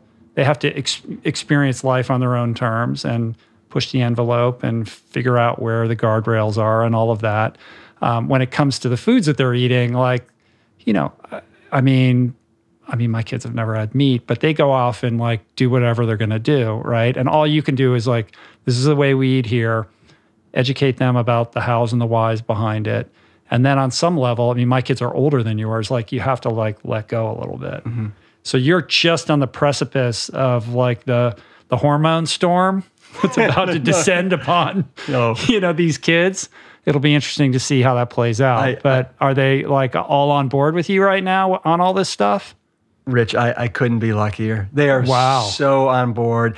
And I think it's kind of like how I was with my father. I was just like, I just admired him and respected him so much. And just seeing, you know, him put his shoulder to the grindstone and do things that people said were impossible to do. And I think my kids, you know, they've been and they've seen me talk at Whole Foods. They see what I do. They, you know, they see all the Plant Strong Engine 2 products littered throughout the house. They see me, you know, doing the podcast. They see how hard, you know, Daddy works. And so I haven't gotten, there's been no pushback with the food. Yeah. And actually, if anything, they wear it with a kind of badge of honor, like really proudly.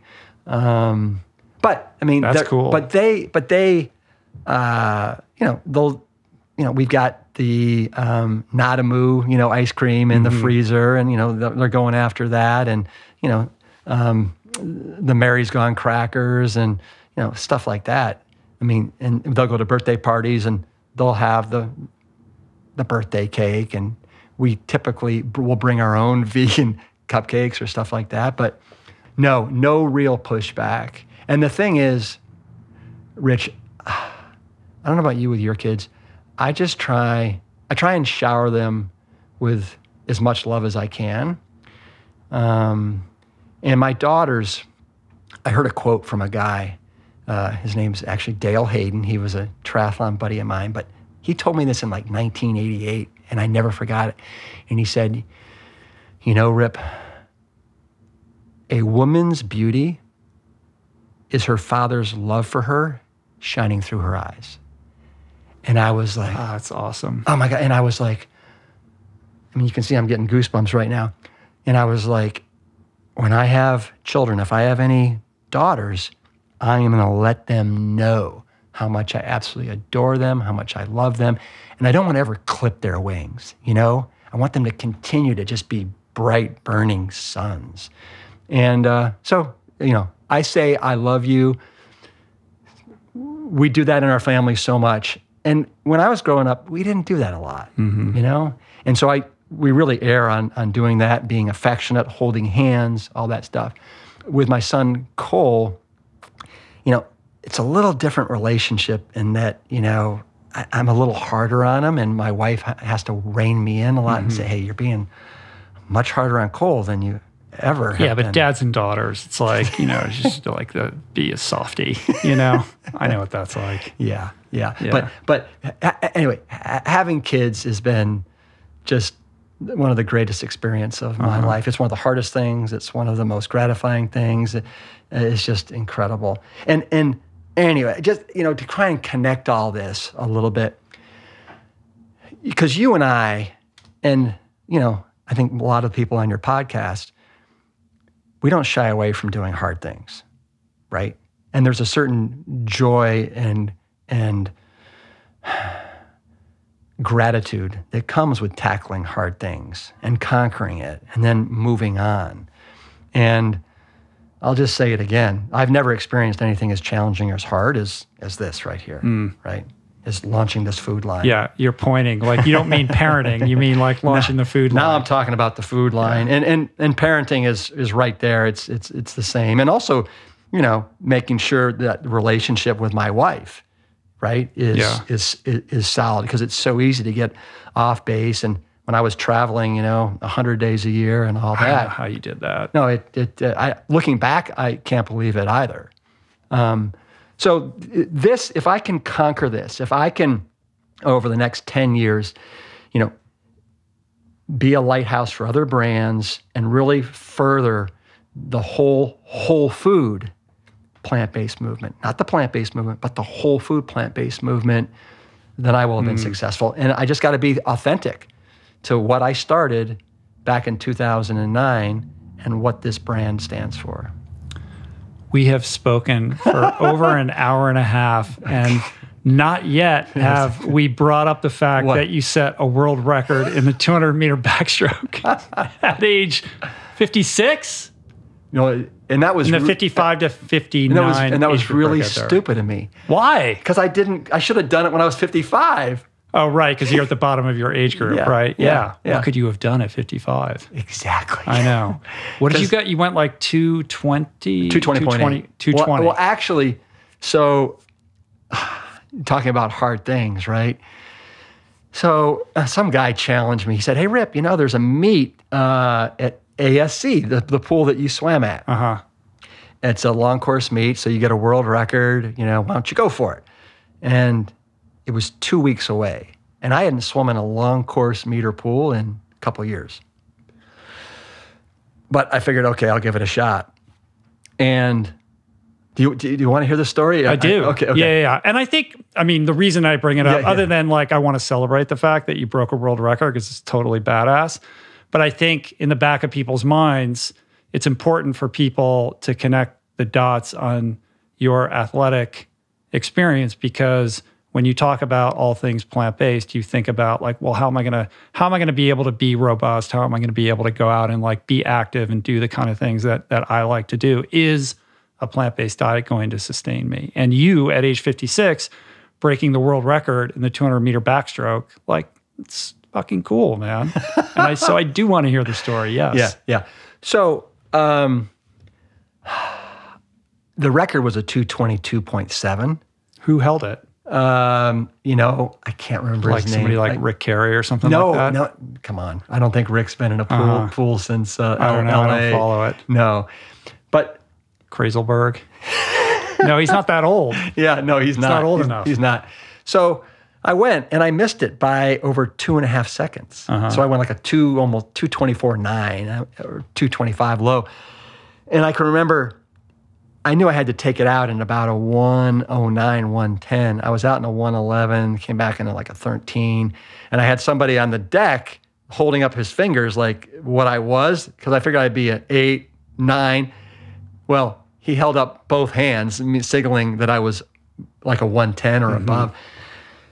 And I can tell you, Rich, that second 100 meters, my stomach got tied up in knots. My legs felt like there was cement being poured into them.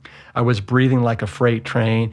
And I was like, why am I doing this to myself? What do I got to prove to anybody? So I finished. I didn't get it. And I'm like, okay, I'm done. That is, whoever set that record, good for you, you stud, right? And then that night, I was going to bed, and I'm like, I got this gnawing, I'm like, God dang it. All right. Competitive firefighter is rearing its head. I'm like, okay, Rip, think about it. Why didn't you get it? Well, you haven't been in a 50-meter pool. As a swimmer, it's almost a different animal completely. Yeah. Long course, forget about it. Oh, you ain't getting away with nothing. There's nowhere to run. There's nowhere to hide. And so I did my homework, and I found another meet that was going to be at the Dad's Club in Houston, Texas. Wow, that's taking it way back. In 3 weeks. The Dad's Club, that's still a thing? It's still a thing. And the pool is 3 feet deep, And I'm like, but it was the only meet in the next 3 weeks that I could drive to. And then we were going on vacation for a month. So I went to a different master's program because I knew I needed to swim in long course. So I went to the ASC pool. I trained for 2.5 weeks there. I woke up at 5:30, had the PTSD going. But you had been trained, avid masters swimmer. So you were like going to work out all the, it wasn't like, I'm going 5 days a week yards. But again, meters, so I did all kinds of race pace stuff. I made sure my stroke was a little bit longer. I saved my legs for the second 50. And so I got to that meet in the dad's club, and I felt comfortable in meters again. And again, I had somebody on the deck, hold up your fingers, let me know, am I out in a 108, 109? I see two hands again. 110. Actually, it was a 111, but she couldn't do anything. And so I'm like, okay, 110. Oh my God, I got to bring it back in a 112, right? That's what I'm thinking in my head. For people to you're essentially even splitting your 200 back. Like at any age, that's very difficult, let alone. And so I started like, all right, let's dig in, let's do it. And my stomach didn't, go up in knots. My legs felt good. My turnover was solid. The last 50, I like cranked it up. And I was like, yeah. And I touched the wall, 221.8. So I got the record by 9/10. And I was out in a 111.5, and I came back in a 110 something. So I negative split it, right? Yeah. So, I mean, for people that don't understand swimming, I mean, that's extremely difficult and almost never happens. Yeah. And so then I went on vacation for a month into Wisconsin, this little, rustic cabin on the lake to unwind. And I swam every day for 20 minutes. And I decided that I would just do some interval stuff in the lake where I go a minute hard, minute easy. And I came back here and I got an invitation from this woman that ran that meet at the dad's club. She was running a meet at Texas A&M. This is an indoor 50-meter pool. It was like the districts of masters swimming. And as opposed to at the dad's club in the 200-meter backstroke heat, I was next to an 88-year-old woman and a 40-year-old guy. There were three of us in the heat, right? And so I lapped the 88-year-old woman or whatever. God bless her. But God bless her is right. But at this, there were 9 heats of men, and I was in the last heat next to a 22-year-old dude who was in at a 219, right? And I was in at 221. So we went out together, and I was out in a 109, like flat. And I felt the month on vacation, the second 100. Yeah, but only swimming 20 minutes a day. Yeah. But I went a 220.8. So I lowered my old record by a second, and it was all because of this guy that was next to me. I beat him by a 10th, and it hurt so bad. But he must have been bummed. He looked over and he's like, "This dude?" No, I think he was a little bit dismayed for sure. Yeah. But anyway, all that Goldilocks protein. Yeah. Thank you, Goldilocks protein.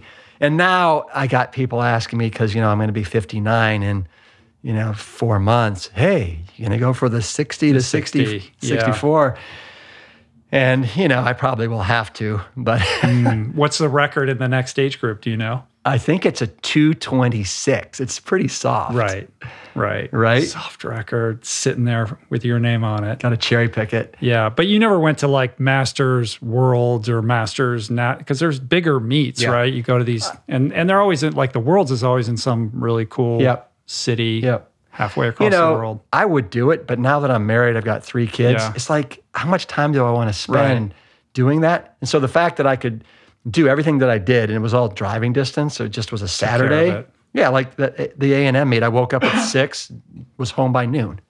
I think it's powerful because it demonstrates not only can you still perform at your age at a very high level, the ripple effects of that, like there was a lot of news picked that up, like it got reported on, and it becomes this narrative of like, not only can you be a competitive athlete as a plant-based person, but the longevity piece also, I think, is really important. And then truth be told, Rich, I got that record in the first one in June, the second one I think in August of 2019.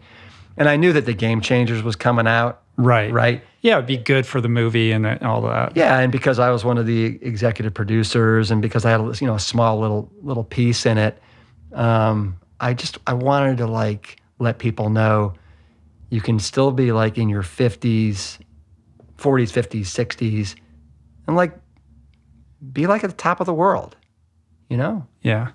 And Not for nothing. Like, I still got it, man. Just in case you were questioning, I still got some juice. And I can remember, I think when I was on your podcast for the first time, and I told you that I was going to go for a world record, and you said, I can't remember what you said exactly. I'll have to go back and look, but you were like, dude, you can do this. And right. About time. You got this. And anyway, so yeah, about time. Yeah, it's great. I just think, like, I think about this a lot too. Like, I don't have the time to train the way that I was training when I was doing all those ultra distance things. Like, I wake up and I think, what's the best use of the limited amount of time and energy that I have? Like, how can I use what I have to impact the most number of people in the most meaningful way? And usually that means doing exactly what we're doing right now, or working on a book, or going and speaking somewhere. Every once in a while, I think there is merit and value in investing that time and energy into something athletic, because it demonstrates that vitality. Like, you can talk about all this stuff all you want, but ultimately, as you know, and as Game Changers was so important in advancing, like, people watch what people do. And when people go out in the world and they execute at a high level, that is going to lodge into their brains and in their consciousness in a way that's much more important than the latest study that you retweet or whatever else it is. It's like, that's how people learn. It's not necessarily, like you were talking about, it's about education. Yes, it is. But how do people learn? Like, what's the best way to impact people in a way that's going to move the needle? And I think storytelling is a huge piece. And, you know, doing something hard, you were talking about, like, we like to do, like, when you go out and you do something hard and you succeed, that is a powerful story that people don't forget. Yeah. I mean, I look at so many of the people that you've had on your podcast, you know, from Colin O'Brady to Jesse Itzler, and, you know, they're just doing all these crazy feats.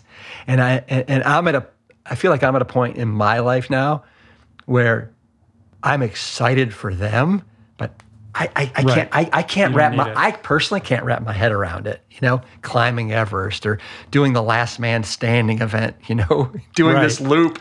Do you know Harvey Lewis? Dude, I'm trying to have him on my podcast. Yeah, I just got a date to schedule him on to have him come on. So did he win that thing? Not only won it, he did more. They call it yard, or is it? Yeah, I think it's a yard. Like when you a loop, like a 4-mile loop, I think they call it a yard. And he did more than anybody ever has. Was it 3 days or 3.5? It was something like that. Like, I don't know the exact stats, but he just ran an insane, and it's like he did, like, he was going ultra after ultra after ultra leading up to this. It's not like he hadn't done anything. Like, he just did a couple huge races earlier this year. Well, but here's the thing that's plant-based, we should point out. I mean, that's one of the reasons we're bringing him up. Like, but one of the things that's mind-blowing to me is that I think these guys were up pushing each other for 3 or 4 days in a row. And Matthew Walker is going to have a stroke, right? when he thinks about that. These guys don't sleep at all. No, but I mean, I think in the podcast with you, he said how, you know, you go 5-6 days, you're looking at death and permanent, like, you know, disability mentally. I mean, whoa. Right. There is a moment in your life where, you know, you want to stretch, prove what you're capable of, do the thing. And then there's a twilight on that. Like, you've proved everything that you need to prove to yourself. You've established your bona fides as a virulent, you know, athlete who can perform at a high level on a plant-based diet. Do you really need to invest more time and energy to double down on a case you've already made? Yeah. That's really the question, right? Yeah. I mean, would you ever entertain doing like another Ultraman or something like that? Or does it make you just sick to the stomach? I mean, it doesn't make me, I love it. Like, left to my own devices, like, I love to train. Like, if I had nothing to do, I would just, like, yesterday I ran, and then I went over to Barton Springs, and I was like, what else can I do today? Like, can I get out on one of those boats out there and paddle around? Like, I just enjoy it. So I don't think of it as burdensome, but to place that kind of rigorous training schedule template on top of my life right now, like, it would be impossible. And I don't feel like there's that much more for me to say in that space that I haven't already said to myself that would that would justify that amount of time commitment to do that thing. That's kind of how I look at it. But I like doing hard things, and I want to stay, challenged by tackling things that scare me from time to time. I think that's important as well. Yeah. Like I look at like Scott Jurek, for example, right? Who got the Appalachian Trail record. And then just recently he went for it again, had an issue with his knee and had to, drop out. But I'm like, wow, Scott, man, because I read his book North, and he basically, by the end of that, he was mincemeat. I mean, he was absolute mincemeat. Yeah, I mean, he'd lost so much weight. He looked like, another day of that might have done him in. I mean, it was unbelievable what he achieved. Unbelievable. But again, I applaud people that are getting out there, getting after it, pushing the boundaries. I mean, wow, right? And now there's a whole new generation of people. They can do it for us, Brett. That's right. That's right. We can be on the sidelines cheering them on. So wait, so you're 55. You just turned 55. I just turned 55. Yeah. How's that feel? I feel good. I feel fine. I think when I turned 50, I didn't think twice about it. I think when I turned 52, like the white hair started coming in really fast, and I was like, oh, that's interesting. Like this is different. 55, you're rounding towards 60. So I think that one landed a little bit harder. I don't know how it's been for you, but well, I ain't no spring chicken anymore, but I get out and I get after it, and I'm able to, I wake up grateful every day that I feel good in my body and I can go out and, be active. I got some back stuff, and, I'm not immune from little things here and there that are bugging me that didn't used to, but you know. No, one of the things I've learned is nobody likes to really hear anybody complain about aches and pains that they have. It's kind of like a big yawner, right? And you try and empathize with them. But I had something happen to me, and it was one of the reasons why last year was one of the most difficult of my life. And, in addition to trying to launch this Plant Strong brand, and that is, I was on a mountain bike ride behind my house. And that's right, I forgot you had this thing. Yeah. Yeah. And I've been mountain biking for 30 years. And I'm like Gumby, I fall and, I'm like, okay. Took this fall and, oh my gosh, I heard a snap. I got nauseous in my stomach. I tried standing up. I fell back down on the ground. I basically snapped my fibula. And so I broke my ankle. I had to be carried out of the green belt. And I had surgery about a week later, and I had a plate and 8 pins put on. I didn't walk for almost 5 months, hobbling around on crutches or a little, with It gave me such respect and empathy for people that are handicapped, that people have any issues, with being ambulatory, things like that. I'm looking now for the handicapped, stalls, the handicapped, rampways, all that stuff. That's rough, man. 5 months. I didn't realize. Oh, 5 months. 5 months. 5 months. And I still have some issues, and I want to have the plate and the pins taken out because it just never feels quite right. And I haven't really, I run, but not like I used to. You out on the bike at all, though, or are you just hitting the pool? No. You're done. No, I'm biking. Oh, you are? Okay. I got back on that horse. Yeah. And it was scary the first week or so. And the trails here, have you run on the Greenbelt at all? Mm-hmm.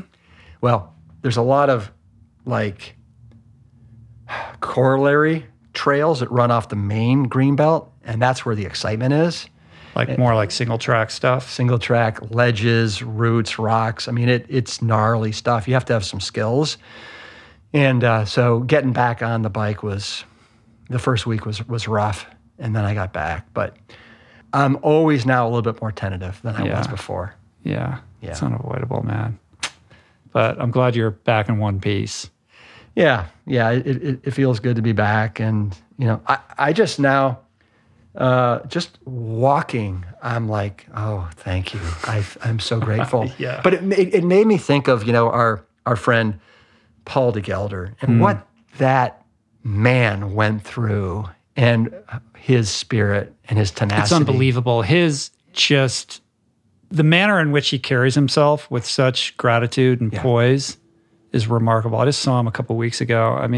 For people that don't know, victim of a bull shark attack in Sydney Harbor, lost half his leg and half of one arm. And, but has become this incredible ambassador for shark preservation, for ecological, responsibility, and so many things. It's such a powerful voice. And he goes into the gym and he kills it, and just no excuses, no woe is me whatsoever, just like walks the talk.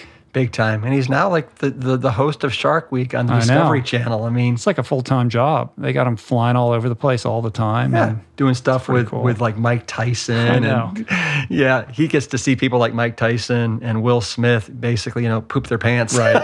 I know. It's hilarious, man. We're not going to end this without leaving people with some takeaways who are, thinking about getting on the Plant Strong bandwagon. What do I do first? How do I make this switch? What do I watch out for? Help me, Rip. Help me help them. Well, the first thing I would recommend is you got to start somewhere. And I would just go to plantstrong.com and I would take the 7-day challenge. Literally anybody can do anything for 7 days. So take this challenge, and don't think of it as a challenge. If you have a lot of challenges in your life, think of it as an adventure in healthy eating. And what I always tell people is just find foods that you love, and like do steel cut oats for breakfast with a sliced banana, maybe a little bit of oat milk on top. Do the commercialized Rip's Big Bowl cereal, right? Just anything. You're a born marketer. Yeah. And then find a lunch that you can like gravitate to. Like in that icebox right now, I have got a sweet potato, right? I've got frozen rice. I've got a can of black beans. I got some salsa. I'll just throw that together. I always have some green leafies during the day, preferably twice a day. But my favorite dinner is always, and we had it last night, rice and beans extravaganza. Just brown rice, pinto beans, white beans, you name it. And then I do a veggie relish on top where it is sliced tomatoes, sliced bell peppers, a little bit of avocado, water chestnuts, a little bit of tofu.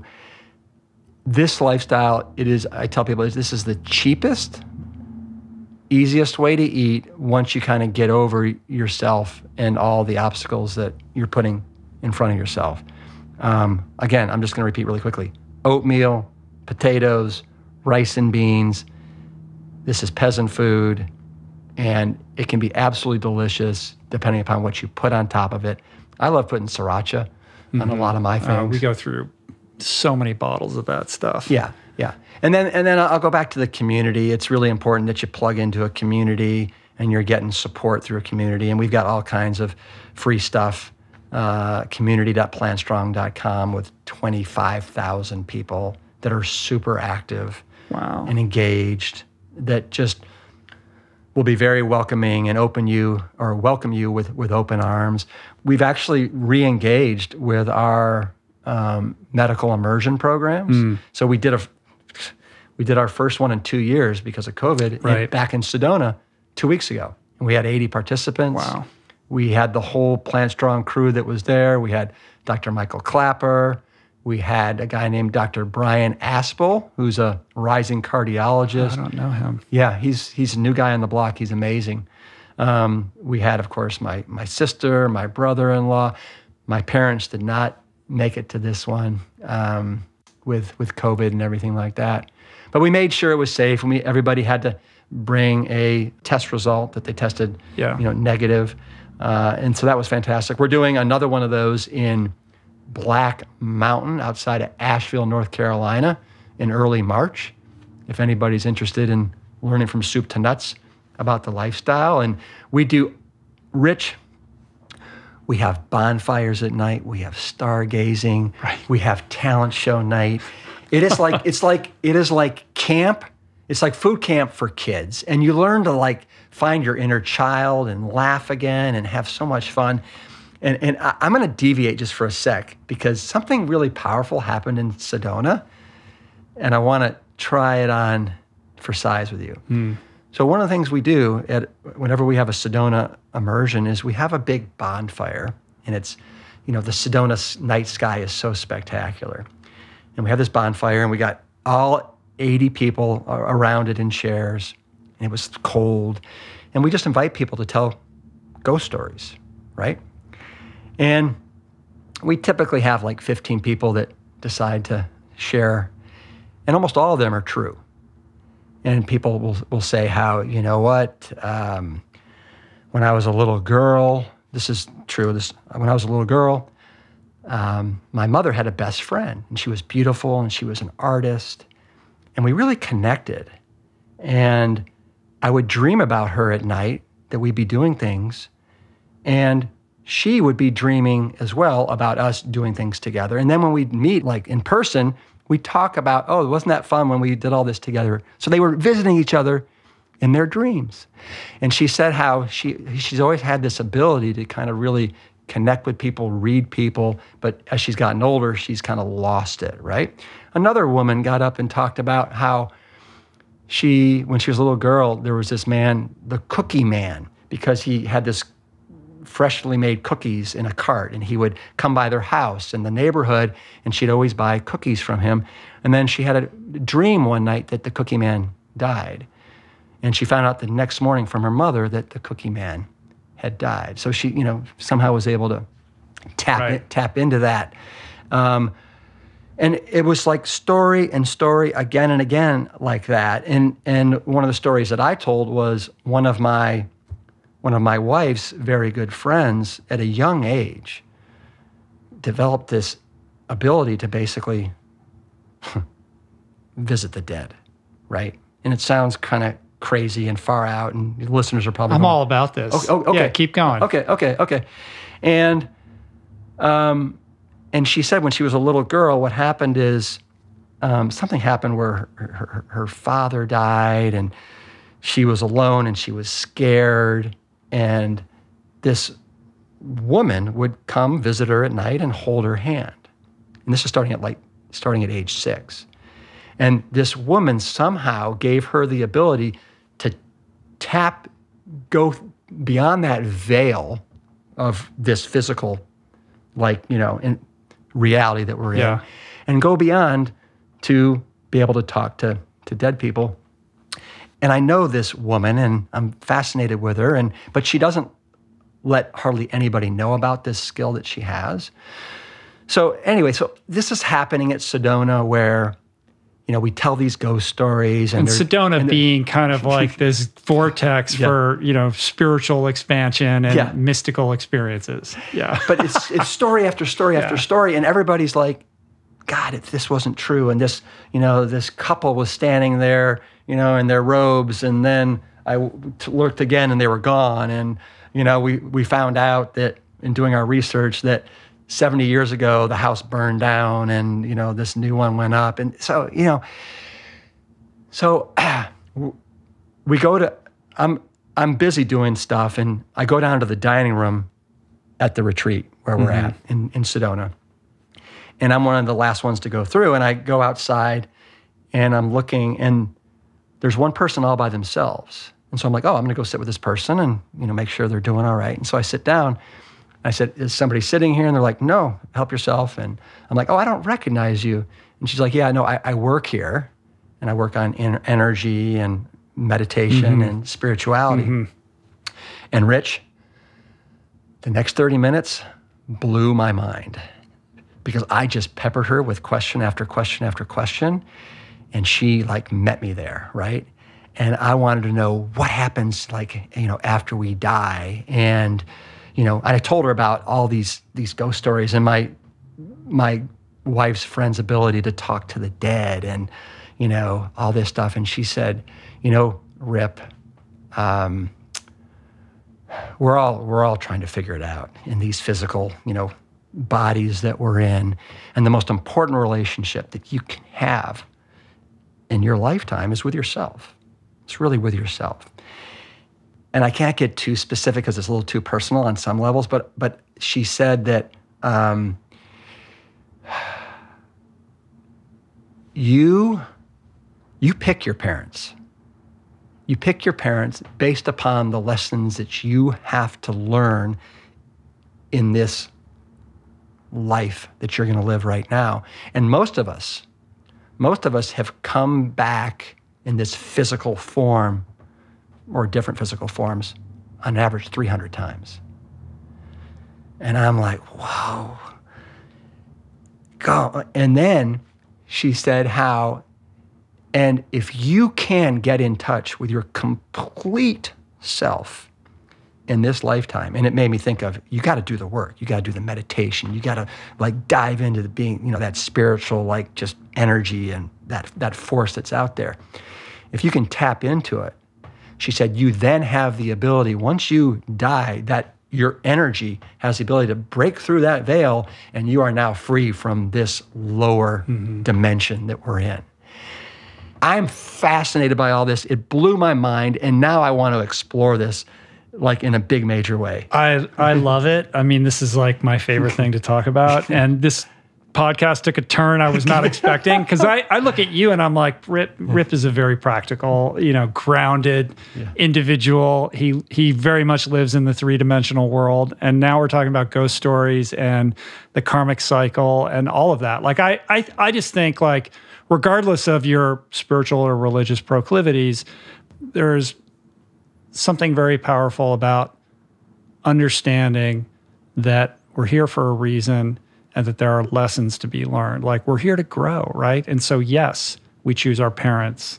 What can we learn from them? What are the obstacles that we faced? What are the traumas that we experienced? And what is the kernel of truth that needs to be explored through that? Like, and I look at my kids and I'm like, they're my teachers. They're putting right in front of me things that maybe I don't want to look at in myself, right? And they're here to like teach me those things. And all of these experiences that we have are opportunities to go a little bit deeper inside, to mine that truth that is trying so desperately to, you know, hide from you, right?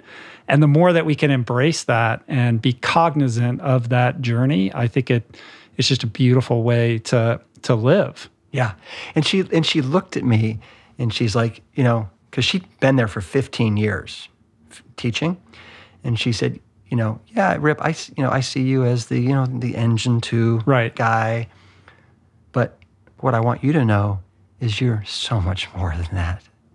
And if you could take all that positive energy that you have and everything and really like explore, who are you? Who are you, Rip?